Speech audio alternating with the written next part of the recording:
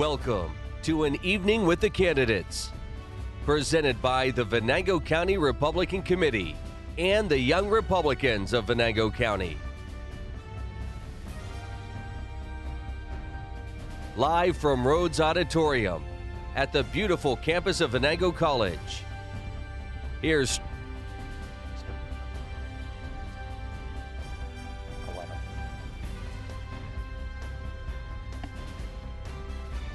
Good evening and welcome to An Evening with the Candidates at Venango campus, Venango College in the Rhodes Auditorium.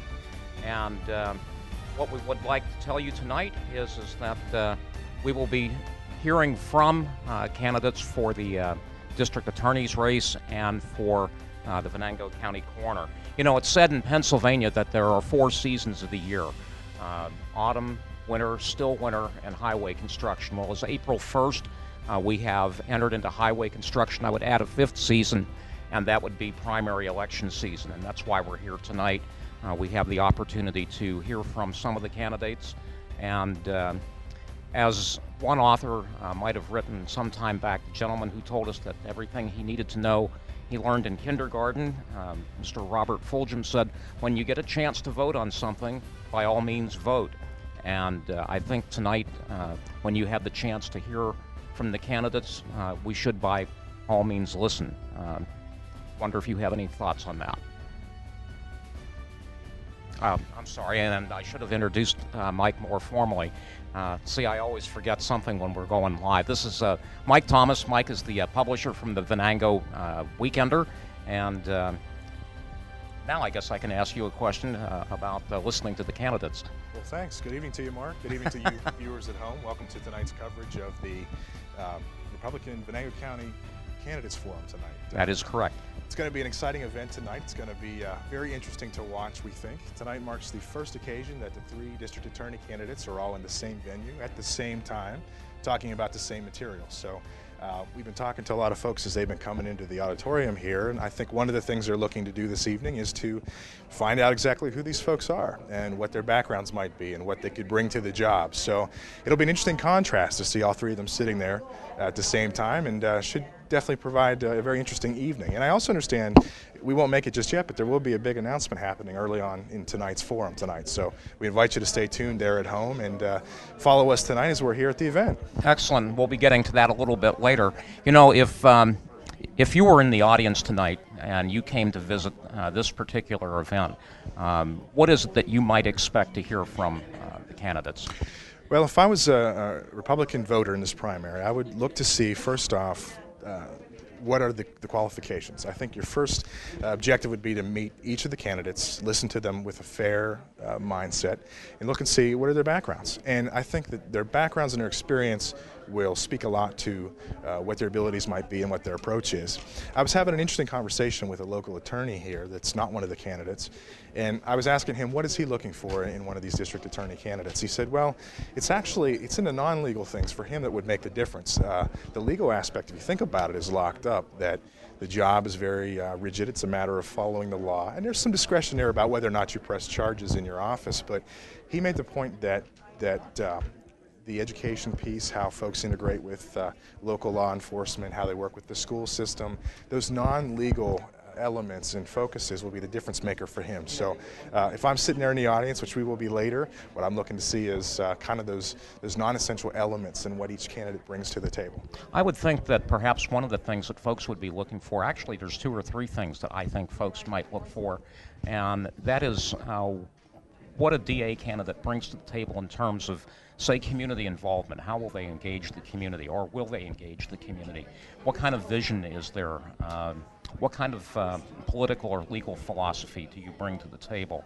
I think that influences quite a bit how the job will be carried out. And I think as we progress tonight, you will probably get to see that there's 3 candidates and 3 different flavors of how the office would be run. Absolutely. I think one of the things that will be interesting tonight for folks is that up to this event, and as the candidates made their announcements and went through gathering their petitions, A lot of talk has been had behind the scenes. There's been a lot of media coverage and a lot of press, but it's always focused on one subject or individual subjects. And tonight is the first opportunity for folks to see them all sit here on the stage together, side by side, see how they play off each other and interact with each other. This will be a real chance to really gauge how do these candidates handle the pressure. How are they similar? I think a lot of the things we're going to hear tonight will be similarities across the candidates, but to be expected in a one-party primary. So I think tonight will be interesting to finally see them side by side and not just talking through the press and talking through their campaigns. Yeah, and I've seen some of that already. I've had a chance to see Mr. Hadley on the campaign. I've had a chance to see Mr. White on the campaign. And they're very short, quick messages, generally very positive. About why they're more qualified to do the job. Sort of a short 1-2 minute commercial, and this probably won't be that kind of a oral exercise tonight. As you say, this will be something that will require them to do a little bit of thinking on the spot and to respond to questions that may or may not be expected. Do you think that they're ready here for some surprise questions? I think that they probably are. I think all three of the candidates know, based on the little bit that we've been talking to them, that the job has very dire consequences. It's a very serious position, and they have a lot of influence in the community. I think one of the surprising things that our viewers at home might find tonight is the relationship between the DA's position and how it can impact the community and Venango County. We were talking earlier about Venango County's facing some serious economic challenges, and I think each of these three candidates, based on what we've already heard and seen from them, make a pretty compelling case, respectively, how even though their position is a legal position within the court system, can have a potential impact on the economy. And so the connection between some of the bigger challenges, look for that tonight if you're watching at home. A couple of these candidates are drawing very stern lines on things like crime and out-of-city involvement with some gang activity and some violence. So I would definitely keep an eye on that and see how that might relate to the overall health of the county. That was an issue that Governor Tom Corbett brought up on the campaign trail when he was running for governor. Of course, he was the state's attorney general for quite some time and actually made a few appearances here in Venango County as certain cases broke. But one of the things that I was able to talk with him as he was running for office was the need for a law and order kind of a candidate. And he pointed out that without law and order, you don't have a society, you don't have the necessary things in society to ensure a good economy or a good anything else for that matter, so that a tough line on law and order is extremely important. Absolutely, absolutely. Mark, why don't you tell our viewers at home a little bit about each of the candidates that we're going to see here tonight? Well, we have four candidates here in the room, in the auditorium tonight that we'll be talking about. We were actually supposed to have five, and to pull a line from somebody else, a funny thing did happen on the way to the forum tonight. Yes, indeed. We found out earlier this afternoon around 1 o'clock that Adam Guthrie, who is was one of the candidates for Venango County Coroner, actually withdrew from the contest, citing a variety of personal reasons. He is a businessman, of course. He is part owner of the Huff Funeral Chapel and Cremation Services in Franklin, and they have one other location in Harrisville and possibly a third. And it is something that he's concerned about, not having the time to put into the job to do it properly. So he's also looking for time with his family as well. So Adam Guthrie will be out of the race. So for all intents and purposes, Christina Rue, who is the incumbent Venango County Assistant Coroner at this point, is running unopposed and will, I would imagine, for all intents and purposes, be unopposed in November. Don't really see any opposition forming in that department. Christina is quite an educated person, and you probably know a little bit more about her than I do. I do. I know Christina and her husband Chad on a personal level. My stepson is in Boy Scouts, and Christina has 4 boys, if I'm not mistaken. I lose track sometimes because the Rue family is kind of all over the place because they're so involved. But Christina and Chad over last year served as they were talked into serving as a den family, and Chad, the husband, starting next year, took a post as the cub master. So they already are a busy and active family. They put a lot of time into it. And I will tell you, as a den mother, Christina Rue was unmatched. Her crafts were excellent. Her activities were excellent. She definitely, I can see even through that experience that when she focuses on a task and has a goal, she meets it, she exceeds it. I think she will do very, very well. So nice family with definite solid credentials. You know, she was educated here in the area. She got her degree in, I'm going to stumble over this. It was forensic anthropology. Yes. From, I believe it was Mercyhurst, and had the opportunity to learn under some very learned people and to take part in forensic investigations throughout northwestern Pennsylvania, as well as Ohio. One of the things that really impresses me about Christina is back in 2001, she was able to be in the recovery operation for the Flight 90, I think it was 93. 93, yes. Yeah. So she has a lot of experience, has a lot of interest in this, and I think, as you mentioned, will probably be a very good candidate for the job of Venango County Coroner.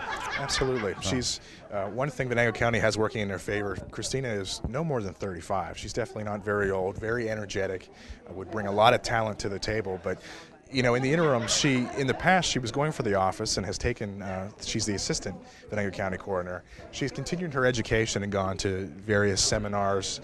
She's been in New York City. She's worked with the director of the coroner's office over there. So Christina has kept herself very fresh, very active, and as I hear, her clinical skills are excellent. So I think that Venango County has a very good choice. And Adam Guthrie was also an excellent candidate.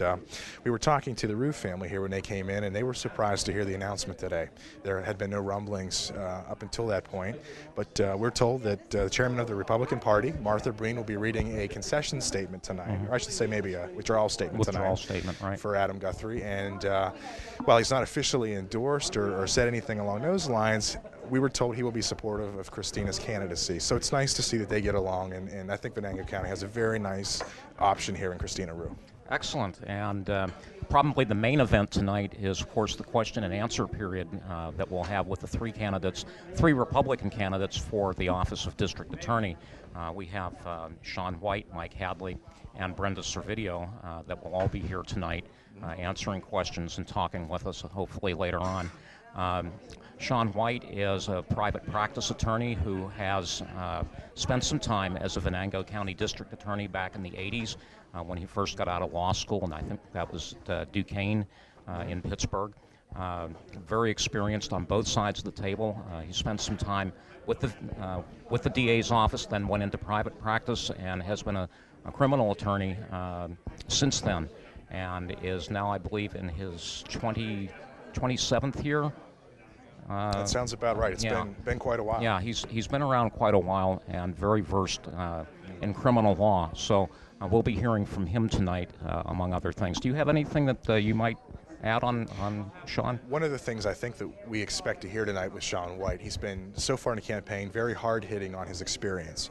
Mr. White tonight will talk about the cases that he's been involved in. He's had quite a few verdicts on both sides. He's been prosecuting and a defense attorney, but he feels that one of his strengths, based on the campaign material that I've seen and his appearances, is experience and tenacity. So I think that you'll see Mr. White tonight will focus a lot on that skill. Now, we have a couple of other candidates as well. Mike Hadley is also a private practice attorney. Mike is an Oil City resident, I believe actually an Oil City native. Yes. He did his schooling a little further out west in Michigan and in Ohio, and brings a desire, it appears, to want to give back to the community. One of the things that Mike has in his training is he also spent some time as a prosecutor in Toledo and in a county in Michigan, and so he has some experience with prosecutorial skills, but he is also qualified, like Sean White, to practice law before the Supreme Court and many of the other superior courts of the U.S. and Pennsylvania. I think Mike is going to be probably the one that will stand out tonight as being probably the most affable. He has a a very bright personality, and while he is as tenacious as the rest of them, he is a very affable person, and I think you might agree. Absolutely. He's definitely very laid back and a very excellent public speaker.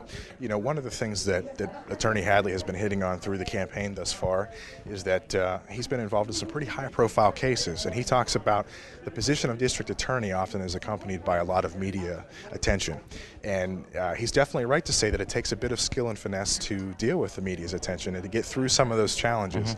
So I think you'll hear tonight that Attorney Hadley will talk about he's had experience. Some of the cases that come to mind as I think about it, he was involved in all the litigation around 2 Mile Run about a decade ago. He has tried several cases in front of the state Supreme Court, and I know the U.S. Supreme Court, he was part of a case. So he's no stranger to large venues, to high publicity cases, and I've heard him make the case thus far on the campaign trail that navigating the challenges of being a public attorney is different than being a private practicing attorney. So I would look for him to talk about that this evening as well. He has impressed me as being very well versed in the law as well. When I've had conversations with him, he's pretty good at citing examples of what he's talking about almost at the drop of a hat. You know, very good at illustrating his points. So we have a lot to look forward to from hearing from Mike tonight, too. Absolutely. Brenda Servideo is the only lady on the panel tonight, the only one of the three that is a female running for the office of Venango County District Attorney. She has a reputation of being quite a bulldog in the courtroom, and she will tell you that right up front, that she has done nothing for the last 11 years except be a prosecutor. She has no desire to be a defense attorney. She has some experience in the Army JAG Corps, and as far as Second Amendment rights, this is a lady that can pick up and handle an automatic weapon. So she's a formidable opponent, in other words. Yeah, absolutely. Very good. I've actually seen her in action a couple of times in court cases. Very impressed. You know, has a very good set of credentials. What would you say? Well, I don't know her personally, but one of the things that was really telling was earlier in the evening, you were telling me some statistics about some of her results in Venango County, and I think you were spouting off she has recovered $500,000 in compensation for victims, in restitution, and it was $100,000 in forfeited bail back to the county. So the impression that I get, and also seeing she has a very nice website, she focuses on fiscal responsibility, and we all know that one of the skills needed in the district attorney's office is to run an office with a large, complicated budget. So I think tonight you'll see Attorney Servideo talking a lot about personnel management and how to handle a budget with her office. I think that she'll talk a lot about being very conservative in her spending. Her website actually says that she's not going to spend barely any money on the campaign. She believes that her time and money is better spent pursuing other interests. So I think you would definitely have that kind of a flavor in a manager in the office. So I'm looking forward tonight to see how they compare and contrast in that department. That's another important part about the district attorney's position. Now, we've talked the last few minutes about all three district attorney candidates, and we've talked about what the folks in the audience might expect to hear. I wonder how it would be if we turned the tables. What if I asked you, if you were one of the ones running for office, what would you expect to have to deal with tonight?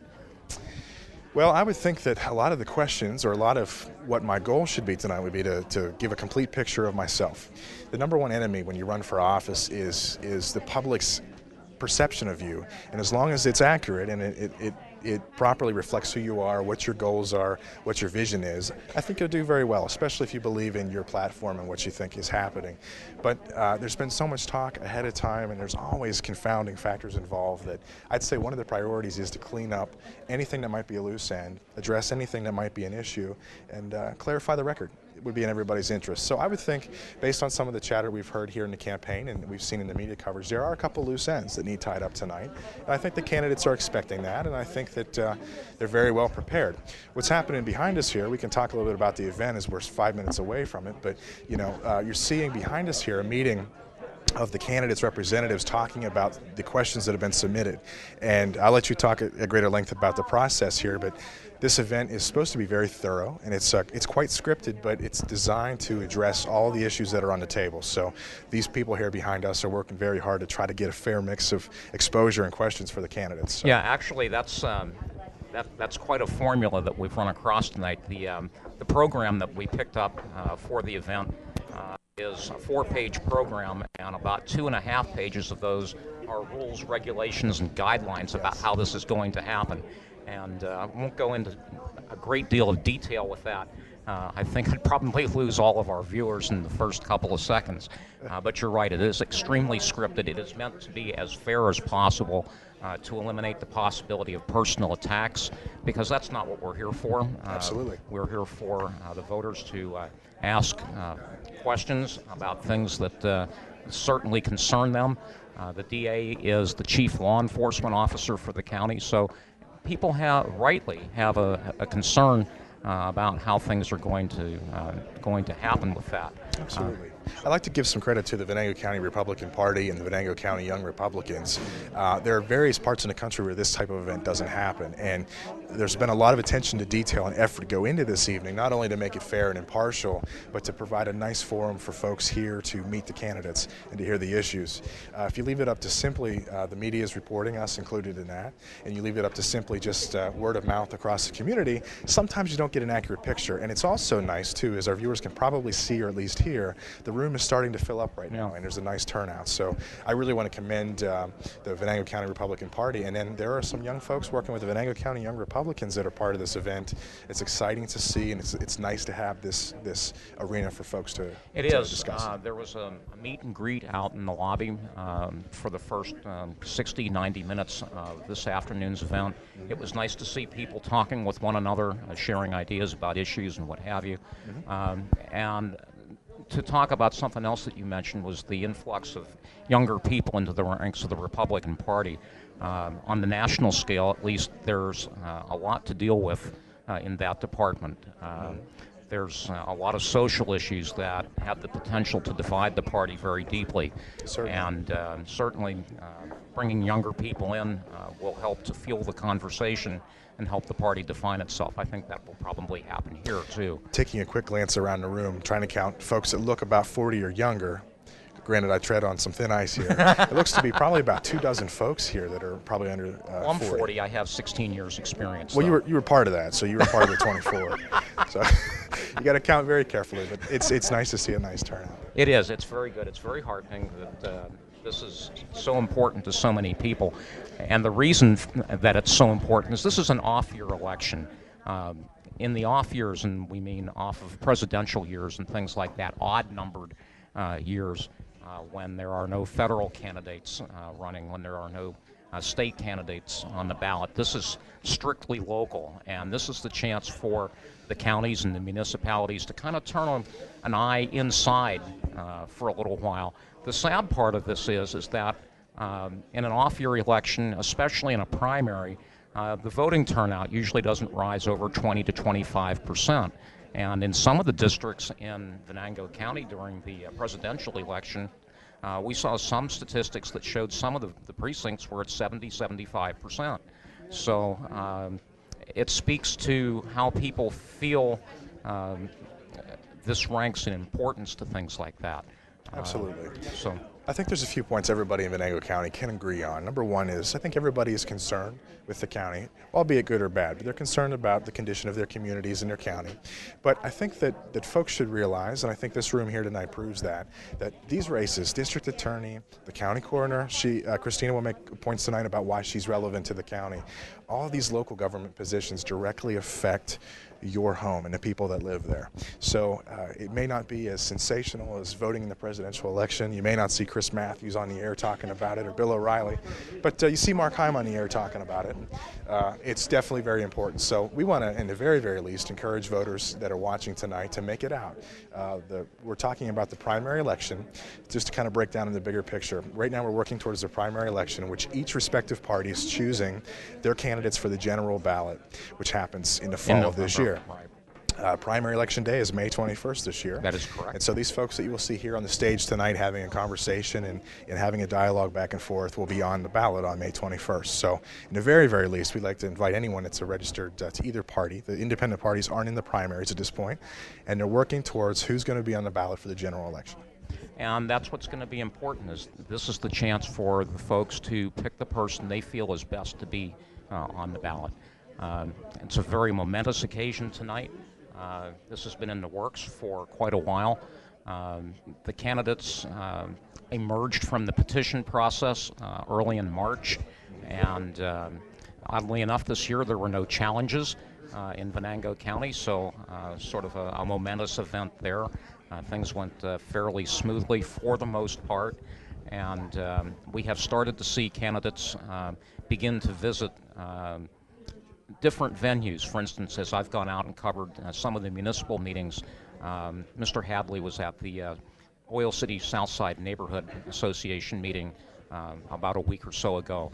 Mr. Yes. White made an appearance at the Granbury Township Supervisors meeting, and that's where they are going to start to pop up here and there, because there are people who attend these meetings on a regular basis. The neighborhood meetings in particular draw a pretty good-sized crowd, because these are people that are taking a hands-on approach to managing their neighborhood. So it means an awful lot to them to know who these people are that will be running law enforcement in Venango County. Absolutely. A reminder of viewers tonight that you're tuned in here to the Venango County Republican Meet the Candidates Forum. That while there's no similar event on the books, but there are a set of Democratic candidates. If you want to talk a little bit about them, in the DA race tonight, whether it be attorneys Servideo, Hadley, or White, the person that comes from this primary process for the Republicans will be on the general ballot in the fall against James Carbone out of the Democratic Party. So this is just step one for these folks to get to the office, and I just want to remind our viewers that what you're seeing right here is the opening battle, so to speak, in the election. Yeah, this is round one. So. Absolutely, and you can see there's already plenty of enthusiasm here in the room, so Absolutely. I think all the rounds could be exciting this year. Now, one of the things also, talking about reminders and such, is that we are netcasting live actually tonight on the stream. The stream is a Titusville-based organization, and you, of course, publish the Venango Weekender. The two organizations work together to present a positive kind of news coverage. What's unique about this is the coverage on the Weekender will be also in the Venango Times, which is an internet blog that will be out. We'll have coverage on that probably early next week. Absolutely. And as well, the stream broadcasts on a number of different platforms. This is streaming video, but you will also be able to hear it in a streaming audio format. You will also be able to read some of the reports that we put up on the homepage, on Facebook, and on Twitter. So we're on a number of platforms, and probably the best thing about this is the fact that you will be able to find the archive on this for months to come. So if you missed round one tonight, you can always go back and watch it at another time. Absolutely. And based on some preliminary discussions we had with some folks and some polling, we're expecting viewers tonight in several states, definitely plenty of viewers across Venango County, but there's a lot of folks looking into the race as a very interesting one. I know there's a big Crawford County contingent. Their races are a little bit on the bland side, so to speak, but this race down here has got three very well qualified people, and so there's a lot of attention being brought to this race. Right here. As far as the Venango Weekender and the Venango Times, we reach into 7 different states. We have a lot of readers that are snowbirds that are still, and you can't blame them, it's still pretty cold out there today, that are still down south and out of the area. So there are folks that aren't here tonight, but we'll be back in time for the primaries. So we'd like to welcome all of you to our coverage tonight. If you can't be here in the room with us, it's glad to have you. We're glad to have you in your homes and offices online. And as we mentioned early on at the very beginning, we've progressed through winter and still winter. Highway construction season has started, and tonight we are talking about the primary election season, which starts right after the petitions are circulated in March. So we're really looking forward to a lively discussion tonight. This is, again, question and answer with the Venango County Republican candidates for DA, and we will again hear from Christina Rue as to her qualifications to be the next Venango County coroner. Absolutely. The event is scheduled to start any minute now, folks. Until we get the green light, Mark and I will keep you company while we're waiting. But, Mark, one of the other interesting races that it's worth mentioning to the viewers, because the stream is broadcast out of Titusville, there's an interesting city council race taking shape up in Titusville. There is. How many open seats are up there? I believe there are 2, possibly 3. I think it's 2. Also in Oil City, there's 2. And while it may not be as controversial, there is a chance in each city for some substantial change. Absolutely. I see we do have one of the Oil City Council candidates here in the building, Isaiah Dunham. He was walking around. Isaiah is a young man. He looks to be involved and get involved in this city. And again, it's excellent to see such a young face wanting to be involved. I don't see Sandy Francis, who's also running for the other seat tonight, but I know she's very involved and always follows and stays up on the party, and she has contributed a lot, as I understand it, to the Republican Party. So I wouldn't even be surprised if she's out there serving cookies in the lobby, perhaps. Okay, we are getting the high sign from our producer. Probably time to. We need to talk more. Okay, lovely. It wasn't the high sign, it was the go ahead and it was keep the go ahead, sign. keep on talking sign. Absolutely. Oh, I thought I was getting a reprieve. It's been difficult sometimes to keep conversation rolling like that. Well, tell us about tonight. We're gonna see 2 different stages tonight. First will be County Coroner Christina Rue. What kind of format should we expect out of Christina Rue in terms of how will it work? I believe that what we will see tonight, at least what's according to the program, is that she will be making a statement. Probably will not be very long, but it will probably touch on all of her experience. It will touch on her education. It will touch on some of the places where she has studied or been involved with in work, and exactly what it is that the county coroner actually does. So I think not a question and answer format with Christina, but more of a statement. So that's what we have there. Following some brief comments, the 3 district attorney candidates will take the stage. And how exactly will the event proceed once they're on stage and introduced? I'm sorry.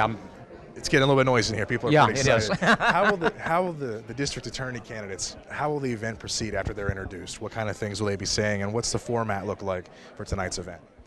If I understand correctly, people that were coming into the auditorium tonight had a chance to submit questions. There is the proverbial fishbowl. The fishbowl. Okay, there is actually a fishbowl where folks could drop in their questions. The questions will actually be screened to make sure that they are proper and not personal attacks and relate to items that are pertinent to Venango County and to the campaign. It's not meant to weed out things that would be controversial or what have you. In fact, I think the folks that are looking at the questions to make sure that they're proper are not really worried about whether it's a hot button issue or not. Sure.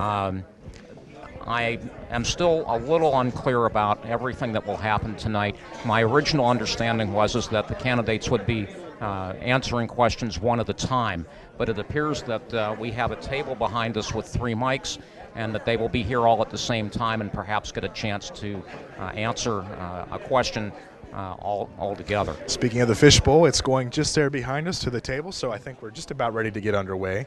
The gentleman carrying the fishbowl, his name is Brandon Winger. He is tonight's MC. Brandon serves on the Valley Grove School District Board. He has a seat on the board, and as a young fellow that is very involved in the Young Venango County Republicans organization. His counterpart's name is Sean Dimmick, and the 2 of those guys have been running around since we were here about 4 o'clock, pretty early, putting everything together. But tonight you're going to see a young man named Brandon Winger. As you can see right now in front of us, we're testing the time cards here. Much like you see in the presidential debates, there's a time limit for each of the answers. As I understand it, each candidate will be asked a question. We'll have 1 minute to respond. And these young ladies down here will give a 30, 15, and a 10-second warning. And then the other candidates collectively have 3 minutes to respond to anything that was raised. But it has to be on point. And while we're not going to read the rules, one of the most interesting rules I think that we read was rule number 1. I think it was rule number 1 said that anything that veers off topic or any candidate that's not willing to directly answer the question, MC Winger has the ability to cut them off right there or to say you have to answer the question. So unlike what you see these guys on national TV for the presidential debates, I think you're going to see a little bit of flavor and character, and hopefully he can keep the guys on task. Yeah. I don't think we're going to see what we saw in the presidential debates where the MC got walked all over in some cases. No. I would imagine that sometimes in those cases you need to come equipped with a whip and a chair and a gun and a whistle, to kind of keep things under control. I don't think that we'll see that tonight. I think things will be of a more behaved kind of decorum. So. Definitely. Well, we're getting the green light from the producer's booth here, so we're going to sign off for now, but we will be back after the event with some follow-up and discussion, and some of the candidates will join us too. Yeah, there's the opportunity for the candidates to join us, and we are looking forward to that. So for Mike Thomas and myself, Mark Heim, reporting for the stream, we are at Rhodes Auditorium at Venango campus. We are reporting live on the stream, which is headquartered in Titusville. Please enjoy the question and answer period coming up. Absolutely. We'll talk to you soon.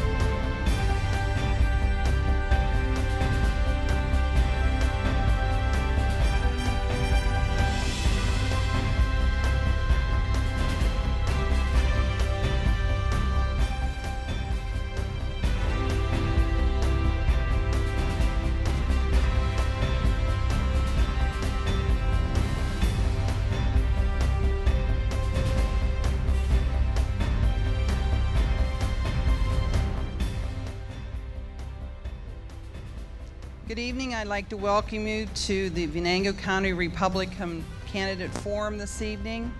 I'd like to say a special thank you to Venango College of Clarion University for providing us with the auditorium this evening. My name is Becky Hedgelin, and I am the Republican State Committee Woman for Venango County. And I am going to begin with the invocation, and I would first like to share some scripture. If you get to know me very well, the first two things you know about me is I get most of my exercise by laughing because I love to laugh. It's the best medicine. And number two is that I love my Lord and Savior, and I do not depend upon my own wisdom. So I'd like to read just a couple of short verses out of James chapter 1. If you need wisdom, if you want to know what God wants you to do, ask him, and he will gladly tell you.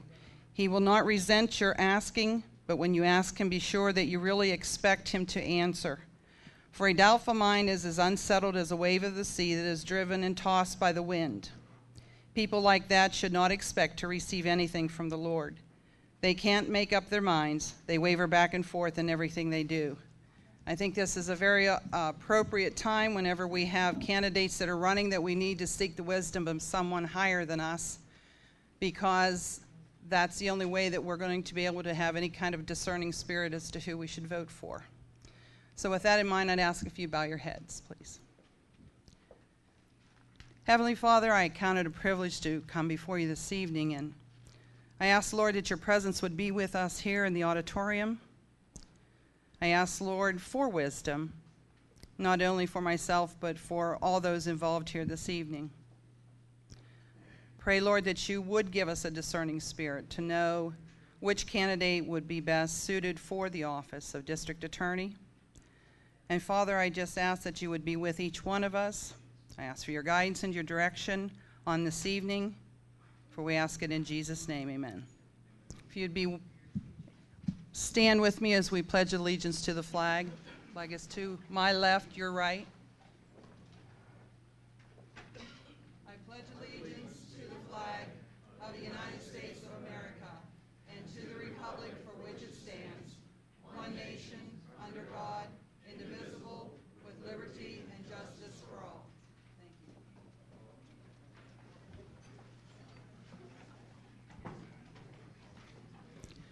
I'd also like to thank those who took the time out to participate this evening, not only the candidates that will be up here shortly, but also those of you that helped to make this evening possible.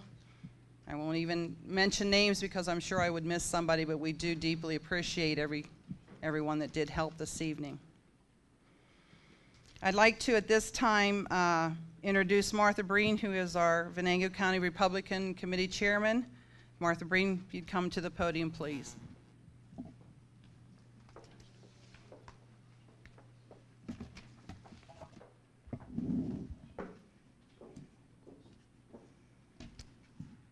Before I start introducing governors like Jim Kennard in the audience, I want to say a few things a little bit about the Republican Party.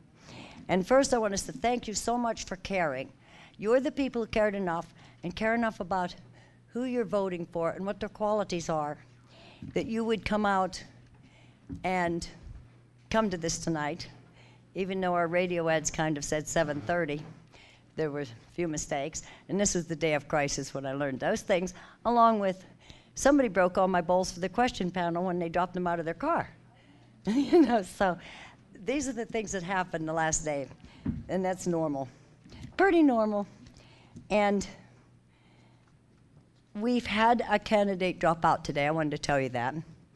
And he's a very nice guy, and he had very good reasons. He gave some very solid, well thought out reasons why he decided not to run, and that is Adam Guthrie is not running for coroner. He asked you to throw any support anybody had for him to Christina Rugg. And he gave a lot of good reasons having to do with their businesses, expansion of a planned expansion, and wants to start a family, and a lot of things. I think it was very sincere. I hated to see him drop out, but I also just hate seeing nice young people lose. and somebody always has to lose. So from that perspective, I don't feel badly because that's good for Christina.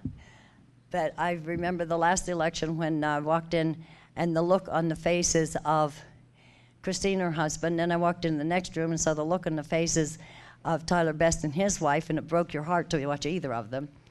And so I wanted to tell you that changed our program for tonight and how we were going to do some things.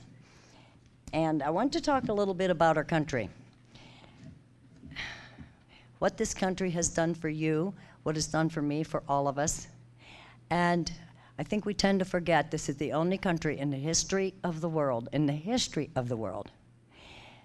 that gave you and I the opportunity to rise to whatever level we have the ability and the good fortune to be able to do, to use our abilities to the best, as best we can, and help provide incentives and jobs for others. While we're fulfilling our own opportunities, we can create jobs for others so they can fulfill their American dream too.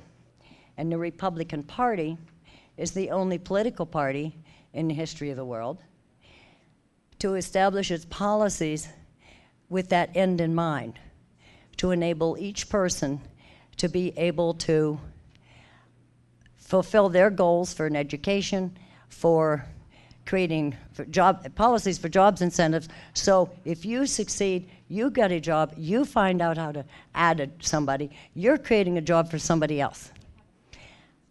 With all the problems that people want to talk about nowadays, about the Republican Party and so on, if it weren't for the Republican Party, being consistent in that kind of goal toward fulfilling the promises this country gave us, where would we really be now?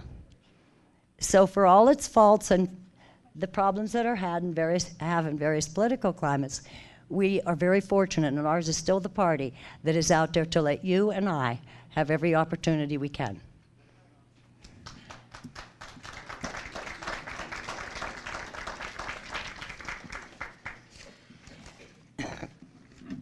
I've already introduced Governor Kennard. He's ignoring that. But I want to introduce some few other people in the audience who are elected officials. Paula Palmer, Prothonotary and Clerk of Courts, down in front. And Sue Hannon, Register and Recorder and Orphans Court. Sandy Oden Kellner, Jury Commissioner. And it looks like she will, one way or the other, be back in the ballot for Jury Commissioner or appointed, and that's a very happy thing. We're very glad about that. Isaiah Dunham, who is a candidate for Oil City Council, back here. Is there any? Lee James, is there any? Oh, Lee James. And Maureen James, his wife. And our Lee James, of course, is our new state representative. And I think he loves the job, and we love what he's doing so far. Is there anybody? Oh, I'm sorry. And there is Commissioner Tim Brooks, standing in the back. He just come in. Is anybody else here who's an elected official any place in the community?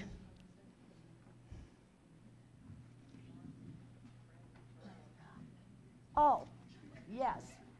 Fred Weaver, who is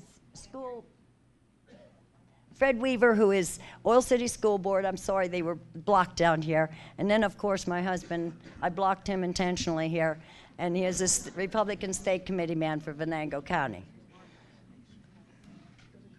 And Heather Mon-Kern, whom I actually did have written down here. Heather Mon-Kern, our Venango County Auditor. Are there any others who are elected into office and not getting?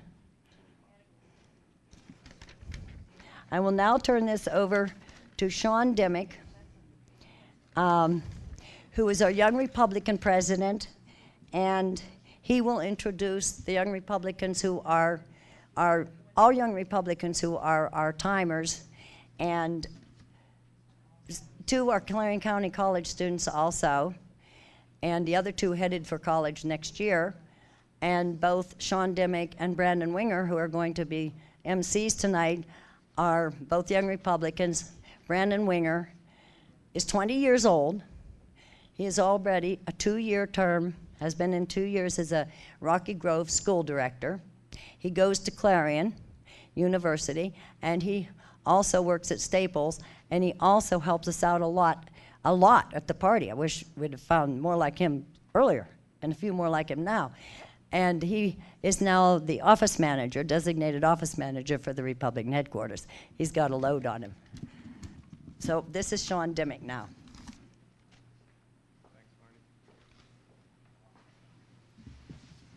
Thanks, Marty. Hi, I'm Sean Dimmick, acting president, Young Republicans. It's important that we're here today. You see, primaries matter. A lot of Republicans will talk about how dissatisfied they can be with the candidates that we end up with in the general election. And this process is how we select the best candidate for the job. I'm glad that everyone's here today. It shows that you have an interest in knowing about these candidates so that you can make an informed decision. With so many people in our area and the country at large who don't see the importance of these local offices and don't take the time to find out about the candidates, this gives you all an opportunity to inform them of what you learned tonight. You can say this candidate answered questions well, or list some specifics that I'm sure they'll all give you on why they're right for the job. Because if you walk out of here, go in and vote and say, hey, I knew what I was doing, that's great. But if you and 5 or 6 people you know can do that, that's even better. Now, some of you might be wondering why I'd take the time to put on a suit and tie and still wear a baseball cap. Well, that's because I think primaries matter too. That's why I have my Newt Gingrich hat on. I took the time, I looked into the candidates, made my decision, and you know, that's something I'm proud of. That's something you all should be proud of too. At this point, I'd like to introduce our timers. If you please stand when I say your name so everyone knows who you are. We have Carrie Klingler. She's a nursing student at Clarion University. Caitlin Doherty, Titusville High School student. We have Brandy Ruth and Renee Ei, both seniors at West Forest High School. And we have Kim Doherty, who's the Young Republican Advisor and Republican Committee woman.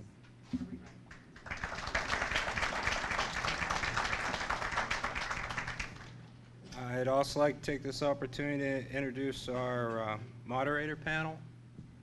They're the ones who are going to make sure that this flows smoothly so that you can get the best information possible.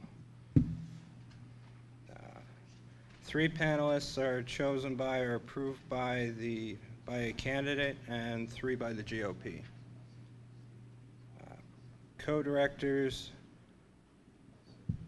Cindy Swedson, also rewriter, retired school teacher, and Rocky Grove school director, with Robert Martin Esquire, also parliamentarian if need arises. We have Mark Aaron, District Attorney of Clarion County. Craig Amos, PA State Trooper. Teresa Weldon, Esquire. Matthew Kirkland, Esquire. And Keith Kingler, businessman and GOP committee man.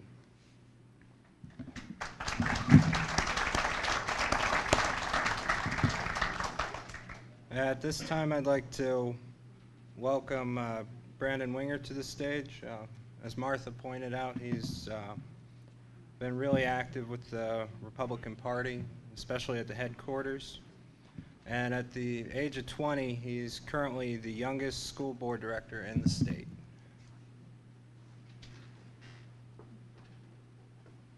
All right, good afternoon.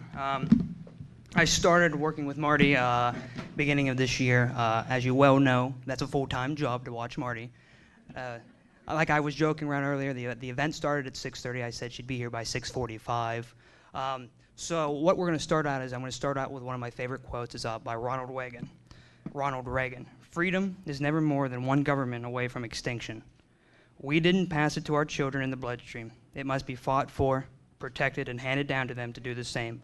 Or one day, we will spend our sunset years telling our children and our children's children what it was once like in the United States where men were free. And that was by Ronald Reagan. And I think that quote means a lot, because that's kind of what we're doing here today. We're fighting for the right for our district attorney to serve the people of Venango County. So when we look for a qualified candidate for district attorney, we need to be looking for those kind of principles, somebody that is willing to go against the grain of government and stand up for what is right for the Venango County people. And I honestly believe that the three candidates that we have here today are very good, high qualified candidates within our community. And I don't think we could necessarily go wrong with either one of the candidates.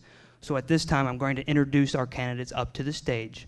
And I'm going to start with Mike Hadley. He will be one of our district attorney candidates.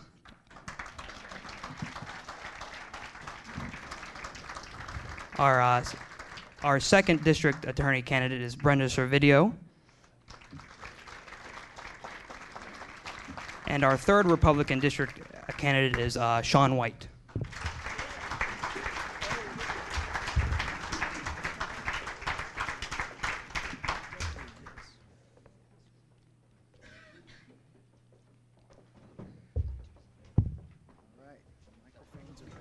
I'm going to go over a brief synopsis, or basically I'm going to reread the rules for everybody in the audience. I know our candidates are well aware of what the rules are, and I know our question panel is, but not everybody in the audience is aware of the rules. So these are the candidate rules, and we're going to stick to just reading over the candidate rules. Times, they're going to get a 1.5-minute introduction to introduce themselves and their candidacy and why they think they can better Venango County. They're also going to get 1 minute to each. This is going to vary. The question panel is actually going to give various lengths into each question if they think that each candidate needs an extended period of time on a different question. So that's going to vary. And at the end of this, they're going to get a 3-minute summary for each candidate, during which they may address any topic that arose or incorporate a topic that they feel is important to the job that has not been asked.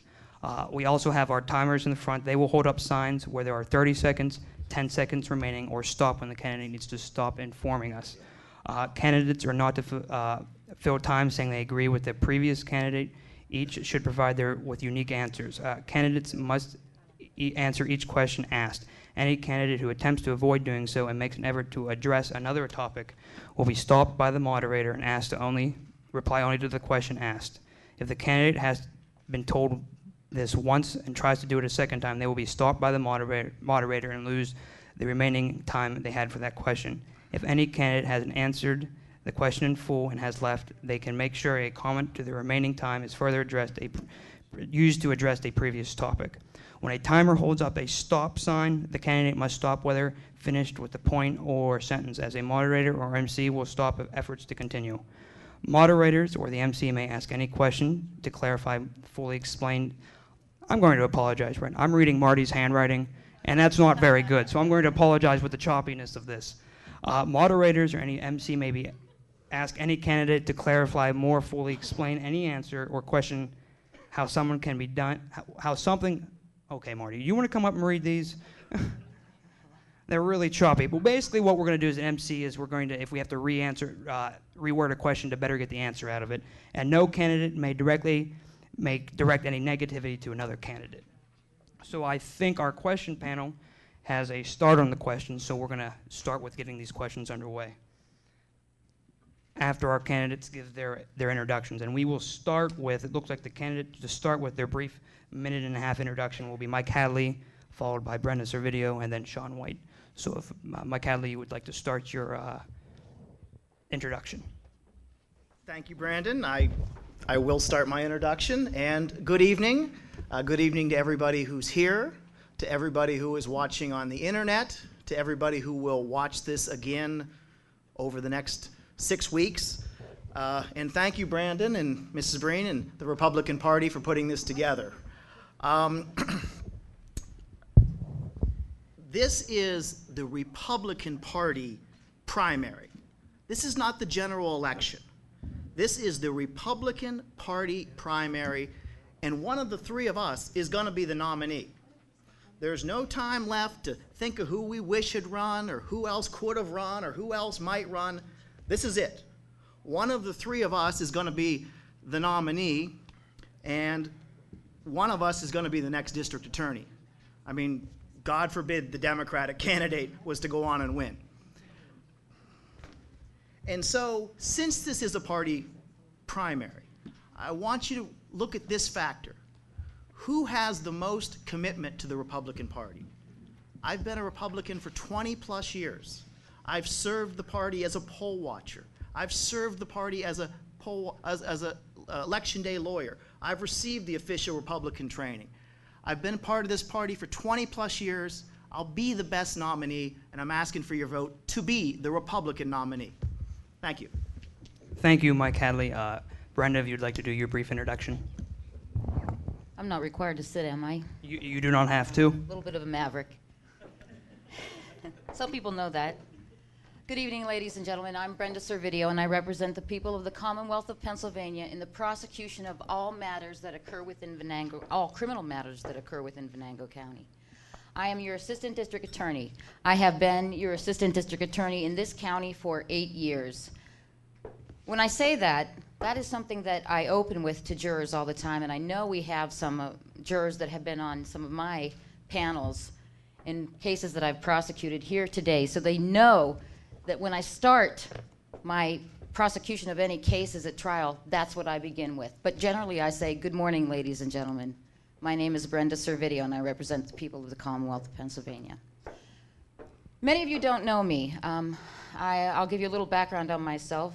But by the end of the night, after you hear everything, you're going to vote for me. There'll be a reason, and that's because I am the best candidate for the position. I grew up in Meadville. I went to Meadville High. I went to Arizona State. I have 30 seconds left to say anything here. After Arizona State, I went to Pitt Law. I had a couple girls after law school, and I was an attorney, and before I started prosecuting, I waited till my youngest, Aaron, was in preschool. At that point in time, I prosecuted, and I've prosecuted my entire life, my entire career. And I am the only one sitting here this evening, actually standing here, I guess, right now, that prosecutes. And that's all I have to say right now because my time is up. Thank you. Thank you, Brenda. Mr. White, you have the floor. Thank you. Good evening. This is an introduction, so I'm going to tell you who I am. I'm Attorney Sean White. I'm from Venango County, born and raised. I went to Teal College, got a degree there, went to Duquesne University, and as soon as I graduated, found a job back here in Venango County. I was fortunate enough that I had interned for Bill Martin as the District Attorney of Venango County, and when I needed work, Mr. Martin hired me. I don't know why, but he hired me. I was an assistant DA here in 1986, and I was here for 2 years working in our DA's office. After that, I was hired by a gentleman in Clarion named Ralph L.S. Montana, considered him to be a very fine attorney in the Clarion area. I still lived and remained here in Venango, traveled there to work. After I was done with him for 3.5 years, I came back here to Franklin, where I've been since 1991. So I'm now entering my 22nd year in private practice. I have primarily done nothing else but criminal defense work. So since 1986 till now, entering my 27th year, I've had almost 200 jury trials to verdict. Most of all of them have been criminal trials. I have the background and experience not to only know what the prosecution should do, but what the defense should do. I've been on both sides of the chessboard, and I think that's why I'm the best candidate for this job. Nobody else has more experience outside the courtroom in years. Nobody has more experience inside the courtroom in years, and I'm the best balanced individual for this particular position. Thank you, Sean White.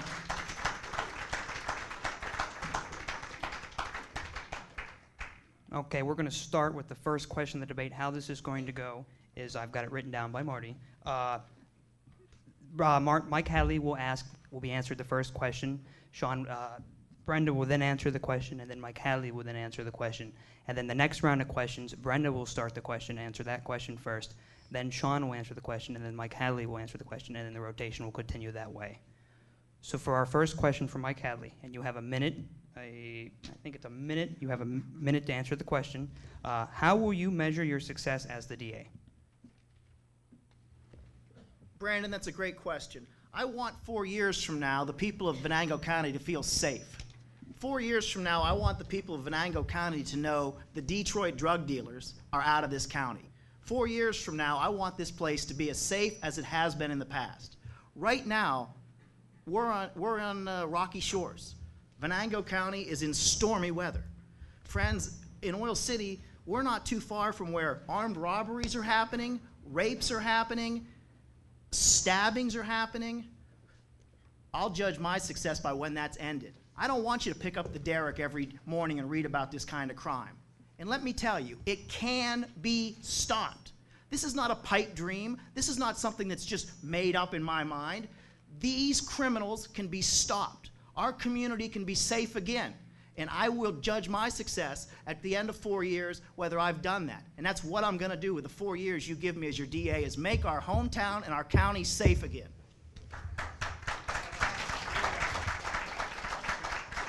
Brenda, would you like me to repeat the question? No, thank you. I'm fine. Stand up, though. I will measure my success as I do now. What I do now is every day that I work in the district attorney's office, cases come in. We look at the cases and we balance. Do we prosecute? Do we dismiss the case?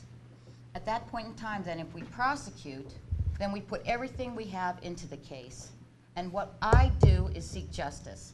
I seek justice, I seek peace and dignity for all the people in the county every day that I prosecute. I prosecute now, as I have within this county for 8 years. We prosecute, we put ourselves out there, and we fight for you. Just as Mr. Hadley has stated, we fight for protection and safety for members of the community. Most assuredly, we fight for the victims of offenses that are heinous crimes that are committed against them. And that's why I stand here before you today. I have an understanding of what it takes to fight each day as a prosecutor in our county. Thank you. Thank you, Brenda. Sean, would you like me to repeat the question? Not necessary. Justice and due process. It involves a balance. You have to look at the people of Venango County to make sure they're safe. Any victim of that crime needs to be taken care of. Second person is potential victims. So not only that person now that might have been victimized, but somebody who could be later on. And then take into account law enforcement, witnesses, the courts, costs. Justice is what I'm looking for. And make sure we have a fair and level playing field for everybody. I think it's important that as prosecutors, we offer the defendant the opportunity that he needs for due process before we prosecute him. It's got to be level for everybody. In that way, if everybody can get through the system and be protected, that's what I want to be known for if I'm fortunate enough to win this office.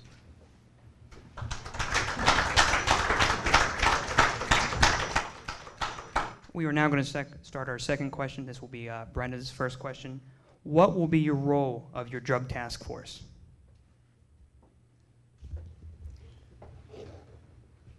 I guess I really haven't given that a lot of thought, my specific role as the drug task force, but the district attorney herself is the chief law enforcement officer in the county. It's her position to, any criminal matters that occur within the county are in her jurisdiction, and she looks at them and she either decides at that point in time, like I said, to prosecute or dismiss. So as in charge of a drug task force, you look at a variety of issues. First off, you need to, at least at the very beginning, have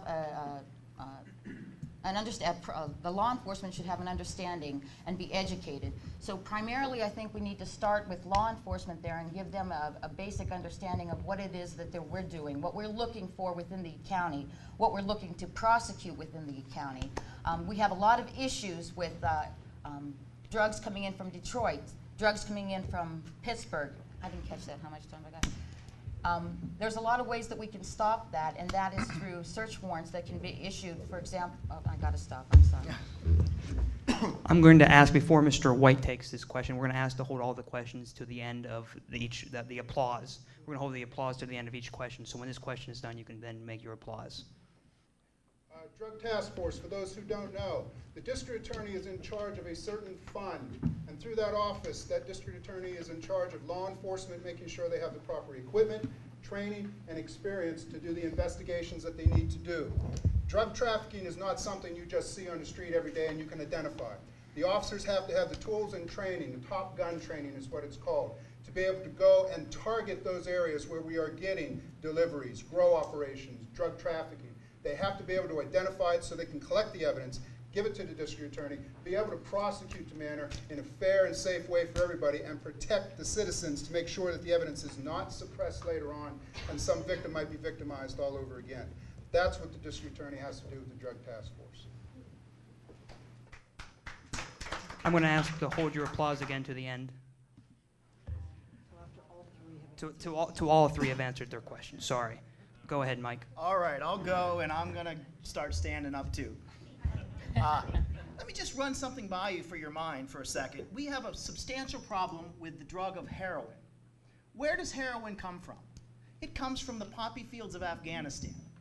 Now, when you're asking what my drug task force will do, in essence, you're asking what will we do about drug policy and hard drugs, is we're going to stop that.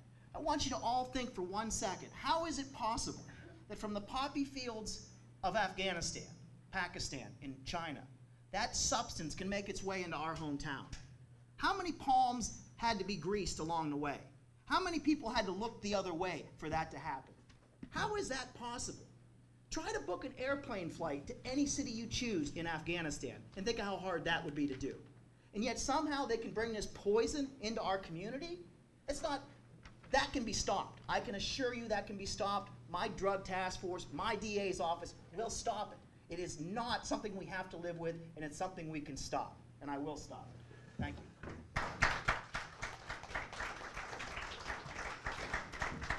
Okay, we're going to move on to our third question. This is going to be started by Sean White. In regards to the local drug problem, how do you plan on enforcing the current drug laws? Current drug laws include many things: possession, delivery, grow operations, trafficking. What you have to do is make sure that you get the right surveillance information from your law enforcement to know how to proceed. You don't just want to get the people who might be hooked on the pill and buying. You want to get the person that's supplying the pill. Take away the supply, take away the demand at the same time by treating that person with the problem, not necessarily incarcerating them for what may be 30, 60, or 90 days, and you're missing the supplier of the problem. I'm interested in possibly looking at a drug court here in Venango County that might be able to treat people with drug problems so that we don't have repeat offenders who are going out and buying, killing the demand. But you have to look to the supply first. Don't just concentrate on the little people. You've got to start trailing up the food chain to the much larger source. Thank you. You've got the floor, Mike. Being told not only to stand, but to hold the microphone. It's all right. Listen, you want to know what I'm going to do different about the drug and using our current drug laws? I'll tell you very simple. It's one word: forfeiture. These drug dealers, if I'm the DA, are going to lose their houses, their cars, their money, their Xboxes, their plasma TVs, their toys. They're going to lose their welfare checks. They're going to lose the social safety net that they're abusing. That's what we have to do. We've got to follow up every hard drug arrest with forfeitures. We've got to go after these people. There have to be consequences. And it does have to be more than just the simple drug user. Almost if you view hard drugs as a polluted stream, we can pull the user out of the stream, dry them off, clean them up, and dress them up, and solve their problem. But if we don't fix that hazardous stream, someone else is going to get trapped in that stream.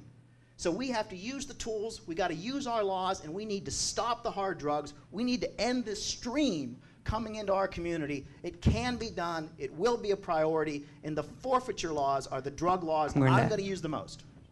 Thank you. You have the floor. Thank you.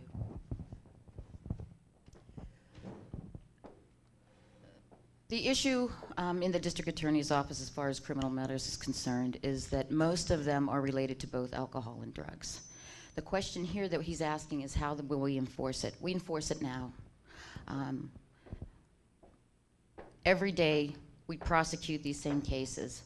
We seek through law enforcement to convict these people, both from the highest up the food chain, as Mr. White has indicated, to the people who are stealing prescription drugs, crawling across floors of their aunt's house for whatever reason, up to a bedpost and stealing drugs out of a purse that's on a bedpost. I had a case like that.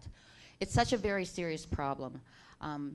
And treatment is sometimes indicated, most of the times indicated, but they come back again and again and again. And most of these drugs are gateways to the state prison because they get treatment and they go back again and again and again at committing crimes. Crimes of theft, that is to support their drug habits. Ms. Servideo. Thank you. We're going to move on to our next question. The next question is, in Pennsylvania, 95% of all cases are plea bargained. So will you bargain as DA? Will you have any specific policies regarding plea bargaining? And this is the first question from Mike Hadley. Okay. Well, I guess I have to preface with, now that I've been standing up and now that I'm holding the microphone, I've got to tell you that a minute goes by very fast. These are serious questions, and there's just no way any of the three of us can go into these in depth. I mean, 1 minute to answer a question of this weight is very difficult. I would say, Brandon, I thought we were going to say some questions were more than a minute, some weren't. So if we could maybe go to that, that's important. But I'd also say, no matter how much time, we've all done interviews. There's a half-hour interview with each of us available. I'm going to be available for press session afterwards. I think they are too. So, okay, to the plea agreements. Well, it depends on the case. It depends on the facts. It depends on what justice is. What is justice in the circumstance? But I'm going to be very leery to be making deals with hard drug dealers. To be honest with you, I don't need to do it. If we have the evidence and the cases are done right, we don't need to do plea agreements just to move them through the system. There are times when it's the right thing to do.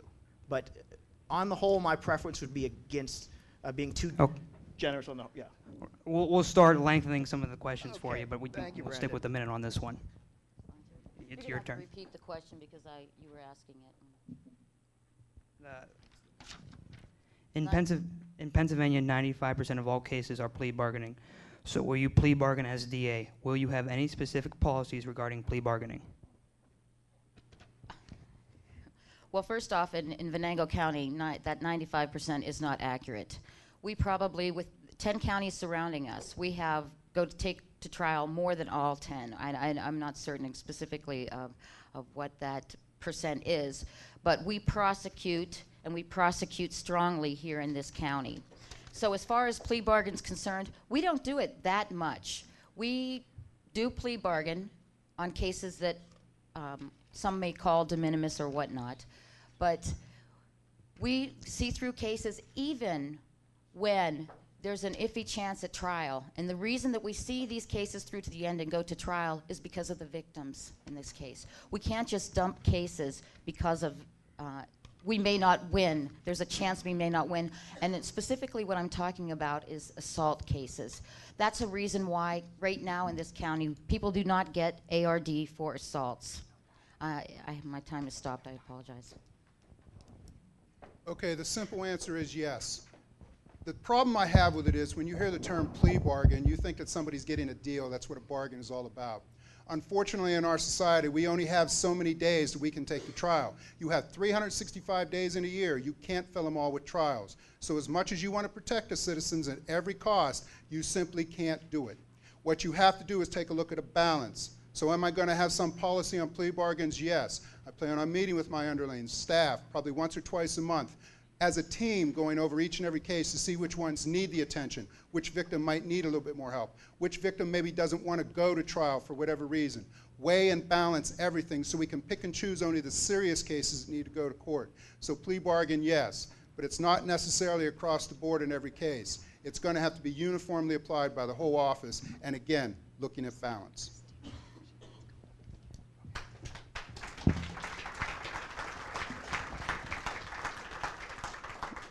On the request of the candidates and the moderators, what we're going to do is we're going to go back to the drug questions, and we're going to give each candidate a minute and a half to 2 minutes, depending on the length of the question. So we're going to go back and start with the drug questions.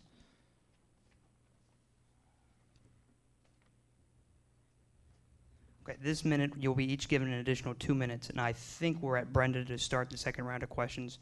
So you'll have an additional 2 minutes on this question to go over it, and I'll ask the question again. In regard to the local drug problem, how do you plan on enforcing the current drug laws?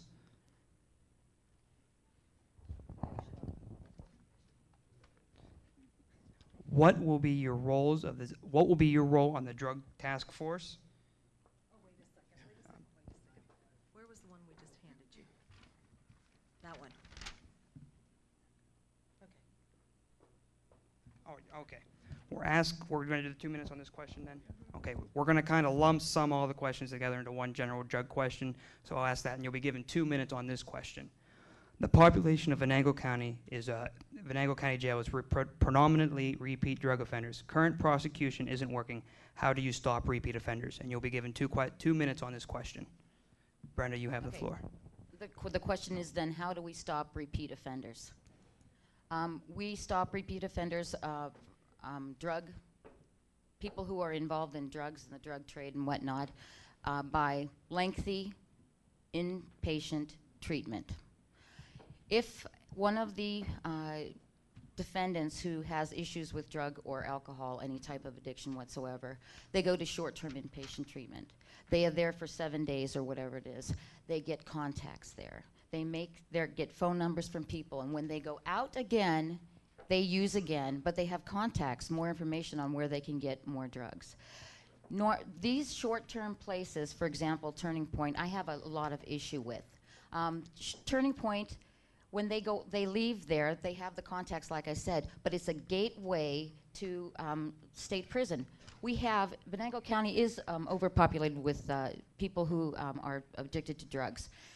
There's a program now. It's a state intermediate punishment, and the defendants are there for 1 to 2 years, and they get long-term inpatient treatment. There's a high success ratio from state intermediate punishment. However, on a few occasions, we do have people that fall back, and that's a big issue because most of the criminal prosecutions that we do in the county are a result of drug and alcohol addictions. And so it's necessary, this treatment is necessary, and putting these people back again and again and again into the Venango County Jail is not working. That's absolutely true. So long-term inpatient treatment is what we should start out with. After their first violation, when they're out, and they're walking around as an offender, I think we need to start putting them there for long-term in the state prison for long-term inpatient treatment. If we just throw them back in jail, they're going to sit there, and it's costly to the county itself, and that is not obviously a benefit for all the citizens and taxpayers in this county. So thank you. Mike, you have the floor. Sorry, Sean. I'm sorry. I'm just as nervous as anybody else is. That's all right.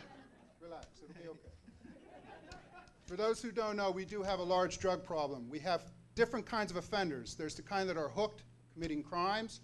Then there's the kind that, even though they're on supervision, probation and parole, they still can't get off the drug, and they're called technical violators. So while under supervision, the probation and parole officer is constantly getting hot urines from them, testing positive, and then they come right back into the jail system.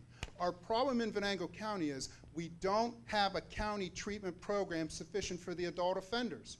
So when they come to the county, the probation and parole officers say immediately, State Correctional Institute, send them out of here. Because they have 80 people they got to try and manage, and they're repeat offenders over and over again. What I'd like to do with our court system is see if we can't create something called a drug court. We have one in our neighboring county in Clarion. We also have one, I believe, in Warren, and I think there's about 25 others statewide. If anybody would have done their research on this, drug court is supposed to save money in the long run. And I'd like to investigate it to see if our repeat offenders can't be coming in for more intensive treatment with our courts. You will get a probation and parole officer assigned to you specifically. It will be intensive, where you're meeting with him 3 and 4 times a week. It will be about a 2-year program that you stay on this. The recidivism rate is supposed to be very low if you go through the drug court system. The problem that I have to tell you now is I have to watch cost. I think in Clarion they were fortunate enough to get a grant to be able to pay for most of this. It's cost that concerns me right now because that's one of my keys to my platform. We have to watch our budgets. We've got to be able to do this in a better, streamlined fashion. So I want to take a look at what the costs are. But my understanding is education costs money. Ignorance costs more. So that's the balance I'm going to have to try to do if we're going to try to do this drug court. Thank you. Mike Hadley, you have the floor. All right. Well, it's been interesting. This is maybe the 30th, 35th time I've talked to groups and talked to people in this campaign, and it's probably going to shoot upwards of 200 times that I talk to everybody. But after having made these speeches, a theme came out to me, and it's simple. My platform on what I'm going to do to stop the drug user is what I call the 3 E's: enforcement, education, and engagement. Those 3 legs of the stool, if you will, are what's necessary. It does appear pretty obvious that just hammering people alone doesn't work. But let me tell you what I want to do as engagement. You know, Oil City, Venango County is part of 8 different school districts, I believe. 8, you know, Pinecrest, Forest County. We're 8 different school districts. Valley Grove, as a tribute to Brandon. I want to have liaisons with each one of those school districts and meet with them regularly, monthly, to discuss what's going on with the young people. What issues can I address? How can the weight of the district attorney's office help you? I want to do the same engagement with the municipalities. I want to meet with the managers of Oil City and Franklin. I want to call in the boroughs and the townships. So I'm going to engage. Enforcement. Absolutely, we've got to be tough, and we've got to do the drug forfeitures. I have no problem. I mean, I'll give you an example. Right now, everyone in this room, a Republican, can tell me who the sheriff out in Phoenix, Arizona is, right? Joe Apiro. We all know that, right? I want at the end of 4 years every drug dealer in this country to know, hey, Mike Hadley is the DA in Venango County. Stay out of that county. Don't bring your garbage here.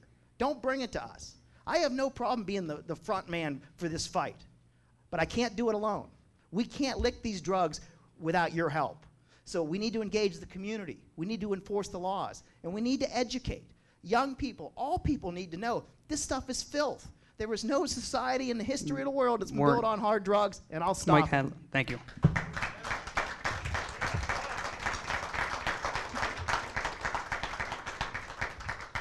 This next question, we're going to give you a 1.5-minute response. I'm going to kind of read 2 questions together that go hand in hand.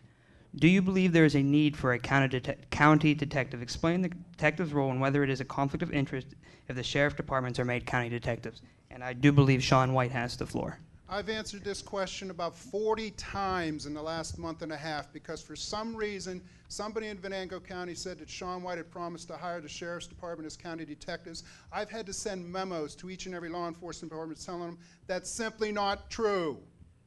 The first thing you have to look at is your budget. To hire a county detective, that man or woman is going to want a salary. And there we are, increasing the budget more. I haven't even been on the job, and I've already been accused of adding more cost to Venango County. No, there's no agreement I have with the sheriff's department to make them ever a county detective. I'll say it again, it's being filmed. No, I've never made a deal. Now, a county detective is used in certain other counties. Mercer County, for example, has one. It's a retired state trooper. I think they have maybe 1 or 2. Helps the DA with their investigations because the police officer's out in the field doing all the other important work, and that particular county detective tries to help the DA rounding up witnesses, evidence, corralling people so it makes the job easier for the DA. I'm not certain that that position is available yet for Venango County. I'm not sure we have the size, the budget, or the need at this time. I am going to have another meeting with a nice gentleman named Al Harrington, who was a police officer in New Jersey. We're going to sit down, we're going to have lunch. He's got some ideas on how to coordinate better so we don't need a county detective and maybe keep the costs in Venango County down and still get the same job done. No county detective. Thank you. Mike, you have the floor. How much time? Minute and a half. Well, I think this is an important fact to remind everybody of. And I see Commissioner Brooks is here. The law says you can have a county detective with the approval of the salary board. The DA alone cannot do it. In fact, the DA alone can't even pick my assistants or my help. The salary board is who I have to go to. So in our system, there is a check and balance. So the potential of a county detective is none of our choices alone. It's with the consent of the salary board. Now, I'm not opposed to the idea. If we can pay for it through forfeiture money, through drug forfeitures, a county detective is a great asset to the DA's office if it can be afforded.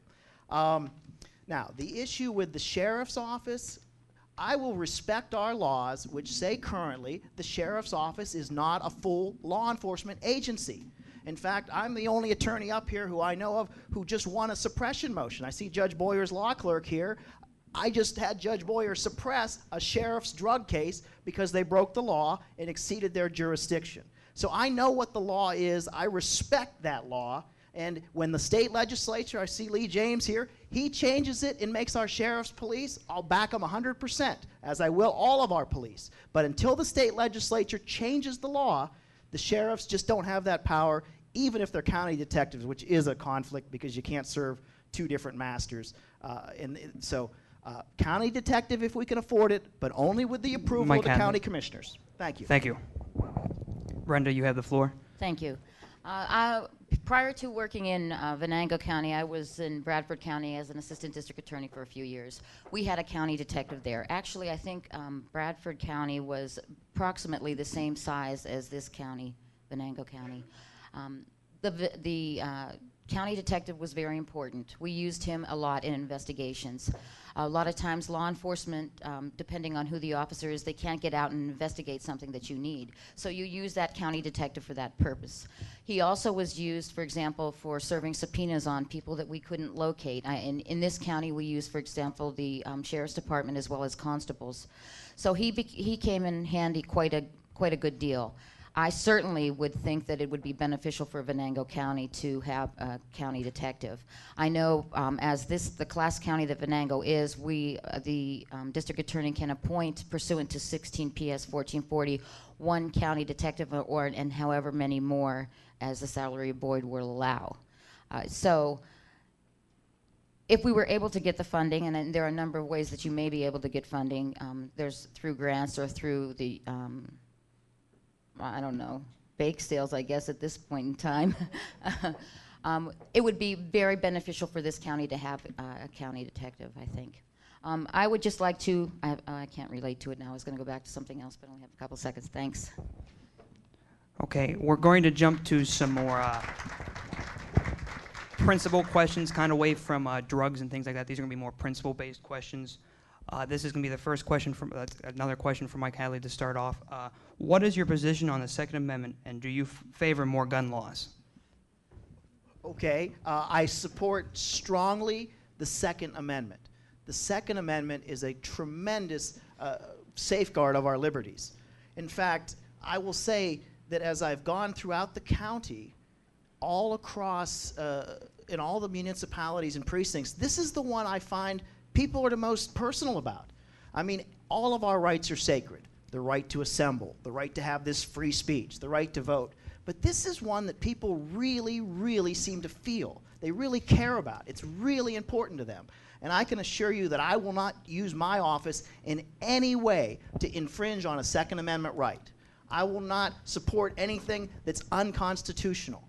Whatever my office can do, whatever the Venango County DA's office can do, I will do to support and defend your Second Amendment rights. I will not in any way infringe upon them. I'm totally here to support that right. And I got your back as much as I can now, and as your DA, I will support it 100%. Thank you. I'd like to repeat, I meant to say you do have 2 minutes on the topic.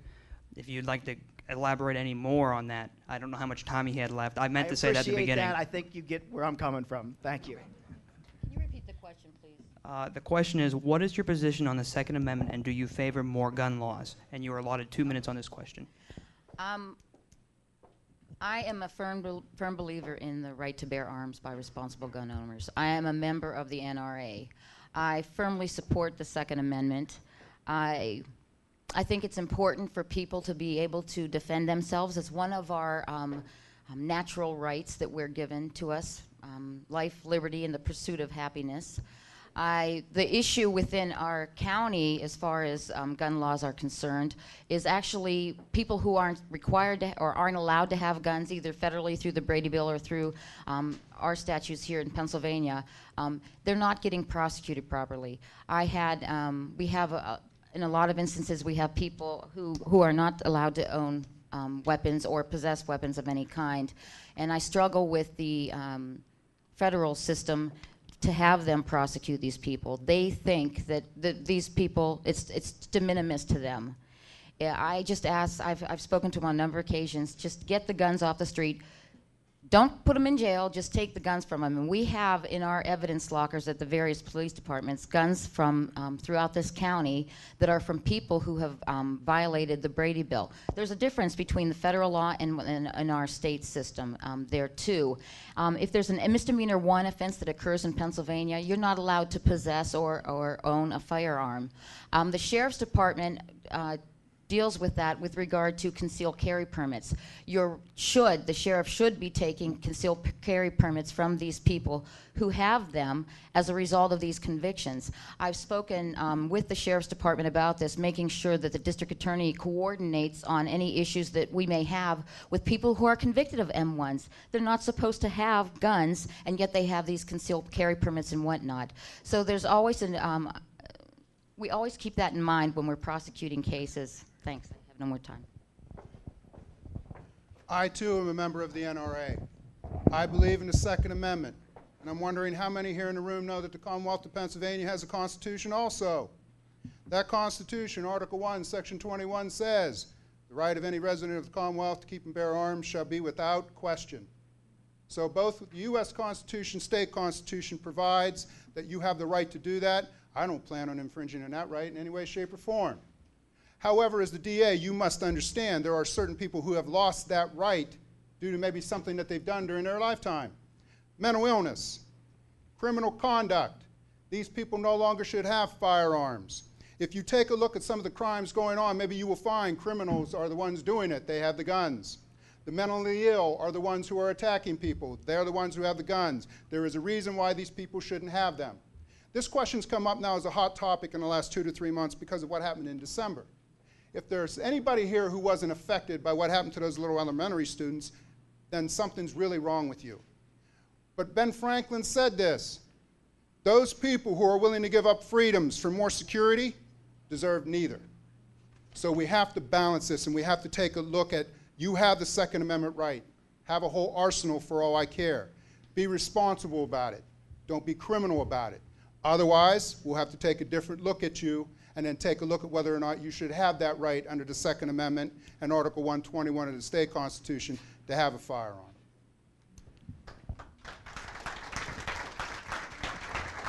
We're going to move on to our next question. This is going to go back towards Venango County-based. Brenda, this will be your question to start off with. Are you in favor of retaining the central court system? You will be giving 1 minute on this question. Central Court, if you don't know, it is where we originally, when we bring all the charges in, it's the first time that an individual is brought into the court system, and we have, they can choose to waive it into the Court of Common Pleas, have a preliminary hearing, or continue the matter, I guess, is another way. What happens is that a lot of things get backlogged at Central Court. Attorneys for these particular defendants may be down in another court. There may be issue with law enforcement not being able to get there on time either. At any rate, in Bradford County, we had central court at the various district judge levels. In other counties, that occurs. And what they do is they place the different cases out, and they put them out at 15-minute time sequences, and you're scheduled for a certain time, and the matter is taken care of within that time. And it seems to me that it worked effectively in Bradford County, and I know we have a lot of issues in this county with regard to getting things through in a quick and efficient way. So it definitely needs to be addressed, and there's no problem doing it at the district magistrate level. Thank you. Okay, I have to talk fast. Each and every law enforcement officer in this county has a problem with our central court. I've talked to the 4 heads of the different departments in Venango County. Each one has a problem with our central court. They have guys coming in off the 11 to 7 a.m. shift, coming into central court at 8:30, sitting around for 2 and 3 hours to take care of one simple misdemeanor case because we're not efficient enough to take care of their needs. In addition to that, there's guys with days off on Wednesdays that got to come in now on their day off to do central court. Now you got to pay that officer overtime. Where are their budgets going? I'm not in favor of trashing the system at this time, but it needs overhauled. It needs changed. In our sister county in Clarion, they have a central court, but they do it in time slots every 20 minutes or so that people aren't sitting around on their hands drinking coffee, as you will sometimes see at our central court, because you simply can't get anything done. I am in favor of looking at it and changing it. Dropping it, I don't know yet. I want to speak to the department heads. Going back to the old system may be a result that we might have to do to cut back on costs. But if people showed up to work on time at 8:30, it would go smoother. You have the floor, Mike. All right, yeah, this is more than a minute, but I'll do the best. It is impossible in Venango County to end the central court system because our 4 magistrates do not have a balanced caseload as far as criminal complaints. Dinberg gets a half or more of the criminal complaints. Judge Lowry down in Emlenton gets 5%. In fact, that's why Judge Lobaugh ended one of our magistrates to balance the load. It'd be impossible to send the load back to Judge Dinberg and think we are doing justice. So it's impossible to end it. Can we fix it? Yes. We can absolutely fix it and improve it. I think the chiefs of police got to be going crazy when their guys sit down there for 3 hours on overtime clock. It starts with the DA being there at 8:30 ready to go to work. When I was a prosecutor in Toledo, Ohio, I handled 80 cases in a morning. I had a stack 1.5 feet high. I could do them in a morning. I got a track record of doing it. I know what it takes. You can do 80 cases in a day if you have to. You can certainly do the 9, 10, 11, or 12 that come through central court. You can't undo it because of the unbalanced system, but it'll be improved when I'm the DA. On time, work it. Thank you. You're welcome.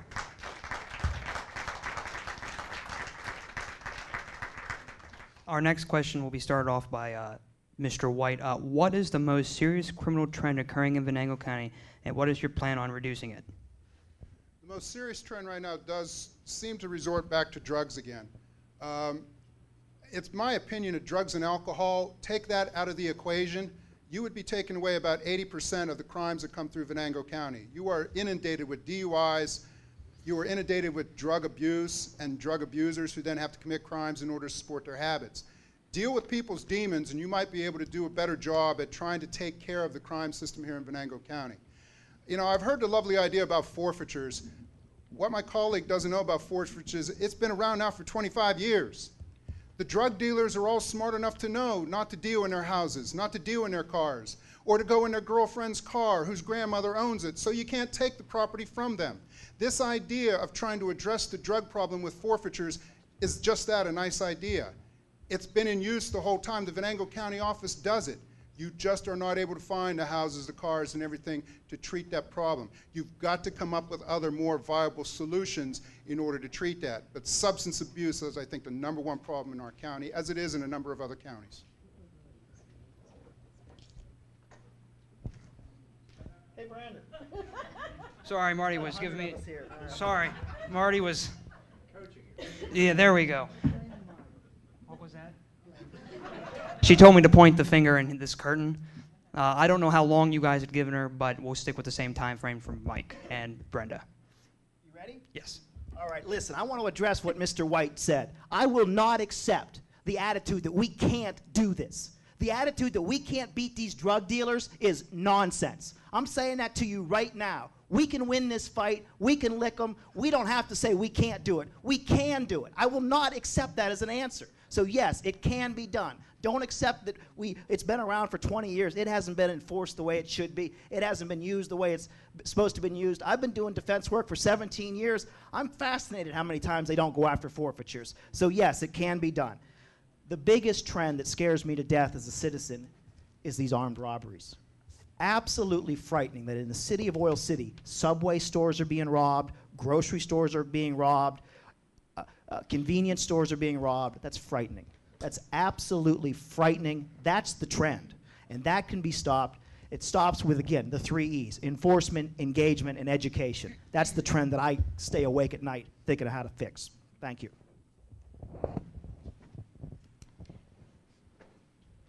The serious trend is prescription drugs. They've moved beyond cocaine, heroin. Most of these issues now are prescription drugs. You get them, you get them legally. They get hooked on them, and they buy them. Then it's such a serious issue, and it leads to what Mr. Hadley discussed right here: the robberies. So really, the trend here isn't the robberies, but the underlying issue that we have with prescription drugs, in addition to the other drugs that are a problem.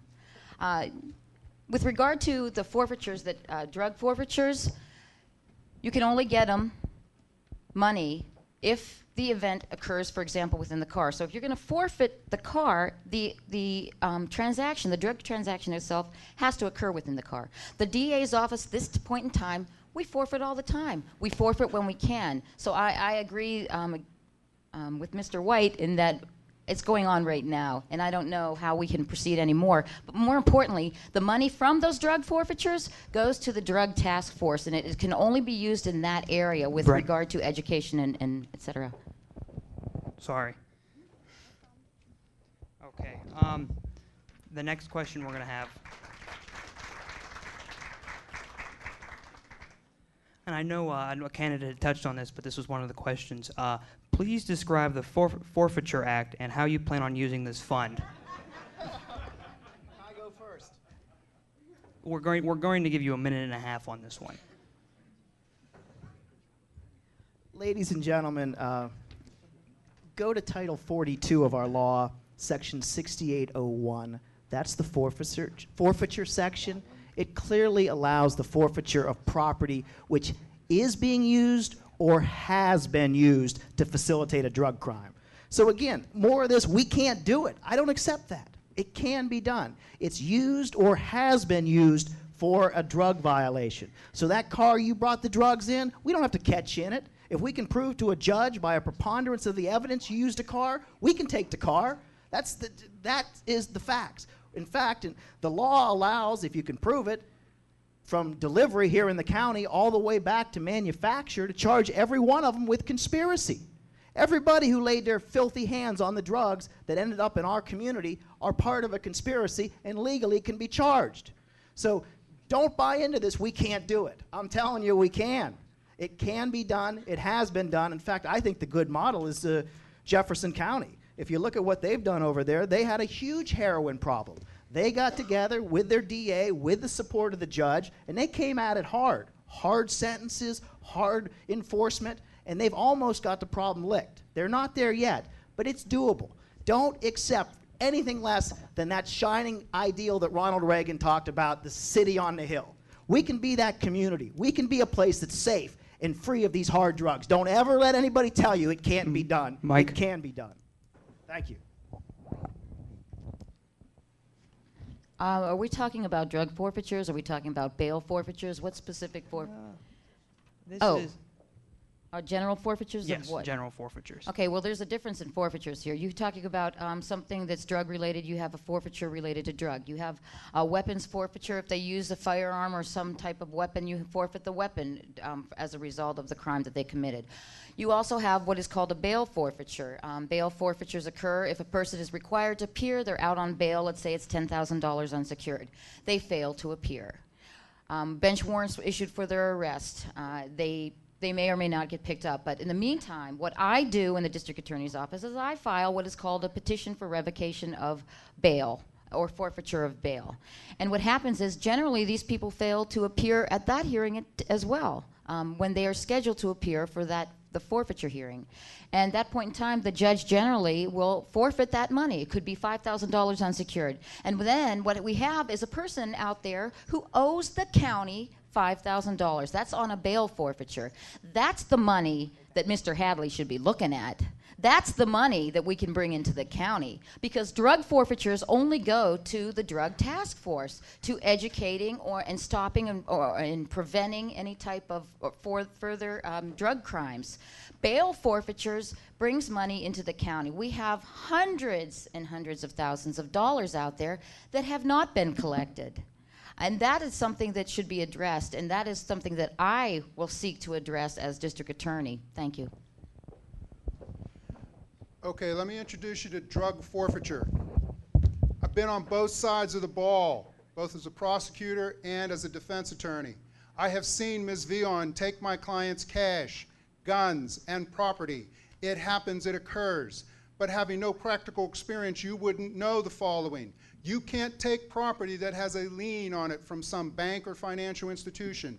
You can't take property that has a joint ownership with an innocent party that wasn't involved in the transaction.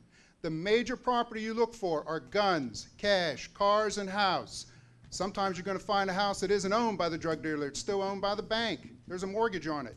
You can't take it. You can't. So when he's telling you, don't say you can't, I'm telling you, you can't. You simply can under the statute.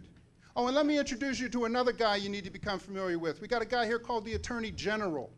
Anywhere in the county of Venango, if the state police are involved in the drug matter, Venango County don't get the money through the DA's office. That Attorney General, Ron Thurner down in Butler, is going to have some words with you. It's his petition that he files. That money doesn't go to the local county, it goes to the AG's office. So now you have to separate yourself and figure out, is it the municipality that made the arrest, state police, where's the property, can we get it? It's done all the time. It's a good tool, but it's not going to fund the office to create everybody this great tax benefit, and it's simply not practical, and it can't be done.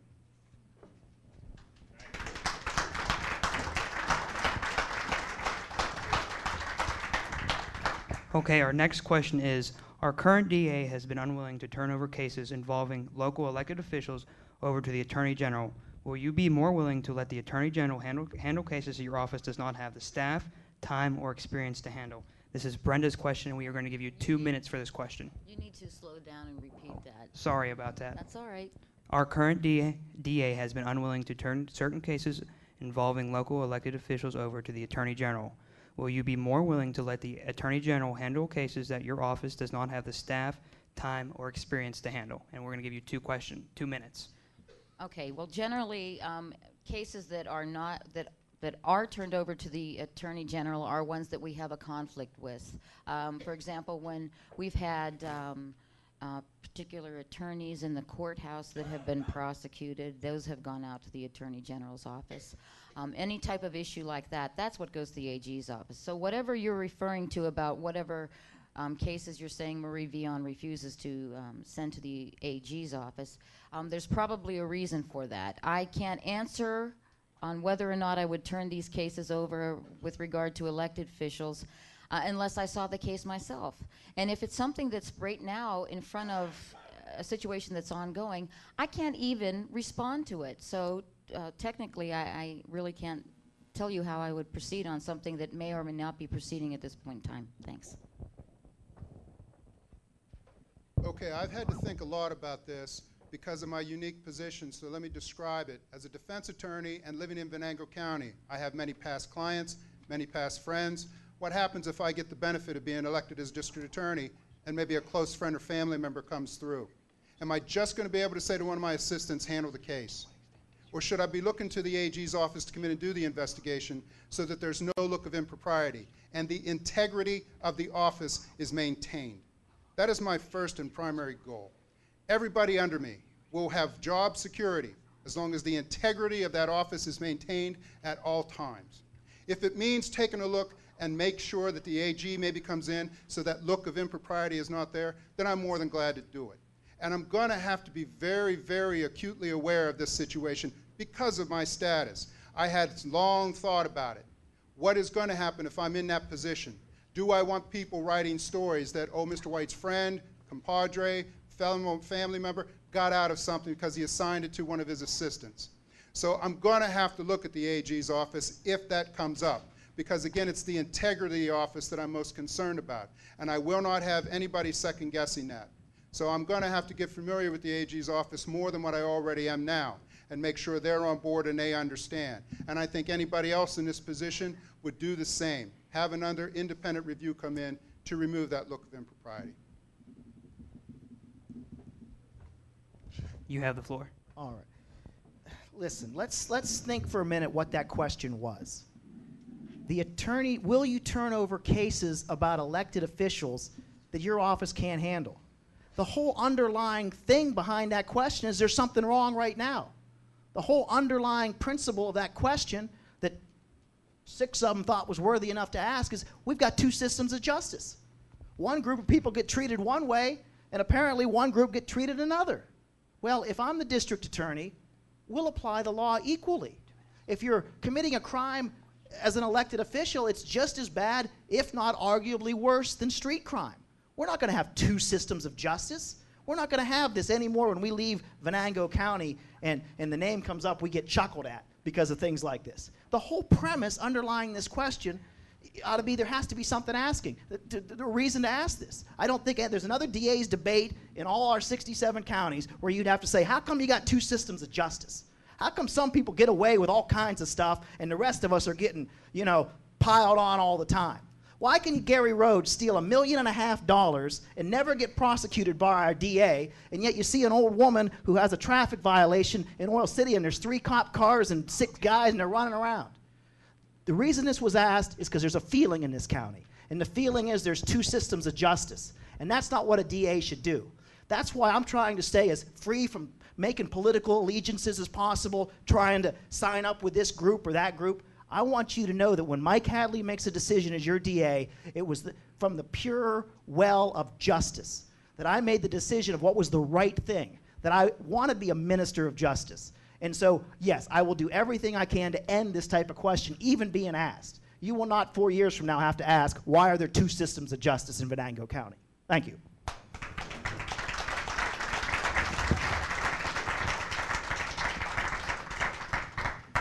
Okay, we're going to move on to the next question. This one is for Sean.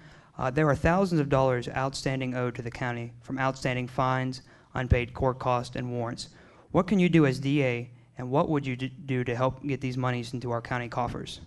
How much time do I got? You have 1.5 minutes. Okay. If you just read an article in the paper about 2 or 3 weeks ago, talked about all the millions of dollars that might be owed in the various counties throughout the state. Venango County had a rather large sum that was owed on fines and costs. The problem, as I see it, is that some of the problem with criminals is they don't have money. That's why they become criminals. So when you come into court and you place fines and costs on them, sometimes they're so high they wouldn't be able to pay them anyway. So you have to bring these people in for compliance court. You have to keep the roof over their head. You can't let the probation and parole expire without the fines and costs being paid. And we have to spend more time concentrating on probation and parole and our local collectors in Venango County to make sure these people are brought in for compliance court. That's one way to deal with fines and costs. The second way is to maybe think that some of these people who can't afford it, maybe there's another system, community service. And now the community is receiving something back. Instead of the form of cash, it's maybe in the form of some type of service, some type of community benefit that we receive where we're not owed anything. It's already been paid. And we need to take a serious look at community service, I'm afraid, because certain individuals, no matter how hard you try, you're simply not going to be able to get the money out of them. Fines and costs are important. It's important to raise revenue, and I'm not saying we need to abandon it, but not everybody fits the cookie cutter. And so I think we're going to have to be a little bit more creative on who should be paying higher fines and costs. And don't forget about restitution. The victim should be coming first rather than the county. So you've got to watch restitution. Crimes need to be brought in order to get their fines and costs. It's called compliance court. Mike, you have the floor. Okay, thank you, Brandon. You know, this is an interesting question, and it reminds me of an experience that I had when I first started practicing federal criminal law. And in fact, I'm the only candidate up here who has that experience. When we went in front of Judge McLaughlin for sentencing, he read off the sentence, and then he said, we find the defendant is indigent and excuse him from fines and costs. And so this got me thinking, well, what is the law on that? Why in Venango County does the poor guy on disability or handicapped or crippled get the $300 fine, and the millionaire defendant also get a $300 fine?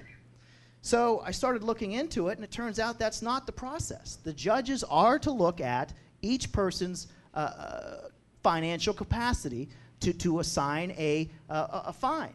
So it would be totally normal if somebody's represented by the public defender and without resources to say, you're excused from a fine. Other counties do this. And so it doesn't do any good to pile on someone who can't pay.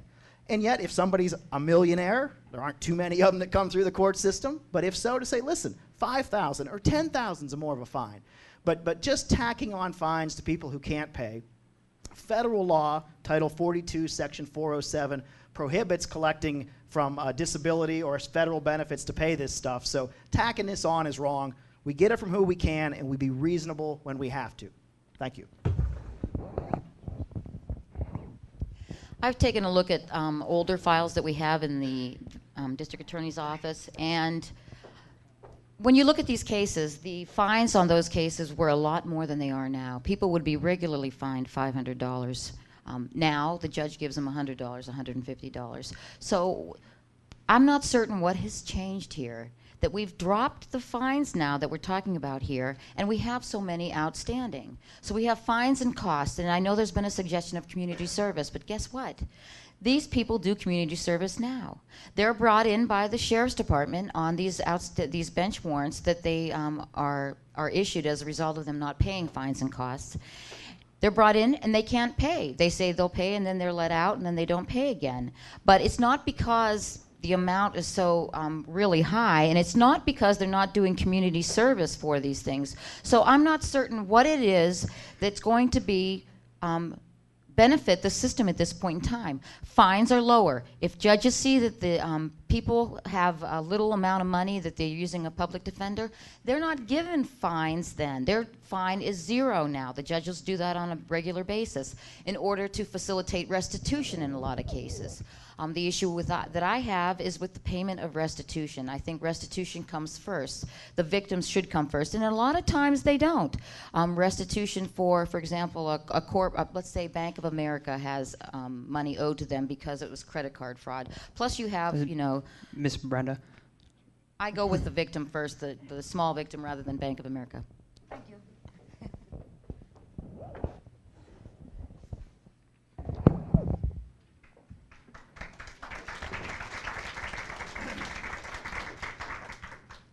Our next question is, this is going to be a 1.5-minute response. If elected, how do you plan to change or improve the foundation laid upon by the current administration? What improvements can be made and how can they best be implemented? And we're talking about the DA's office itself.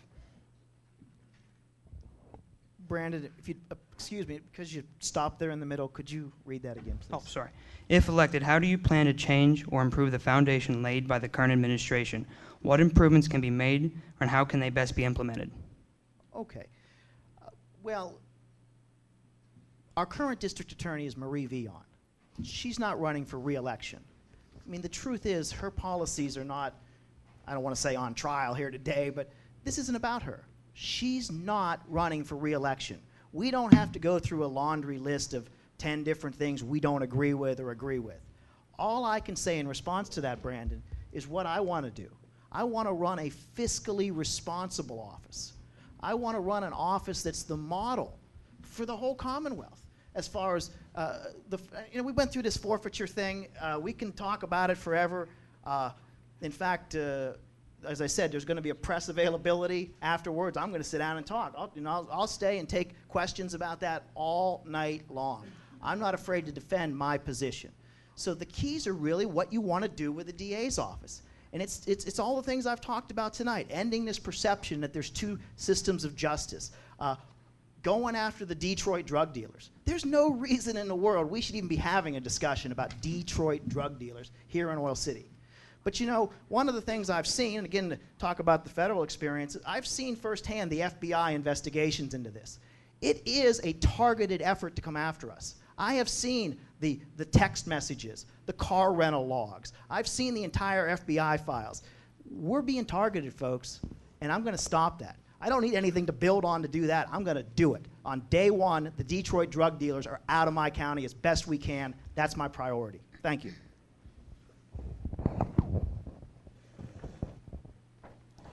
Some of the issues that we have are, for example, we prosecute cases, welfare fraud.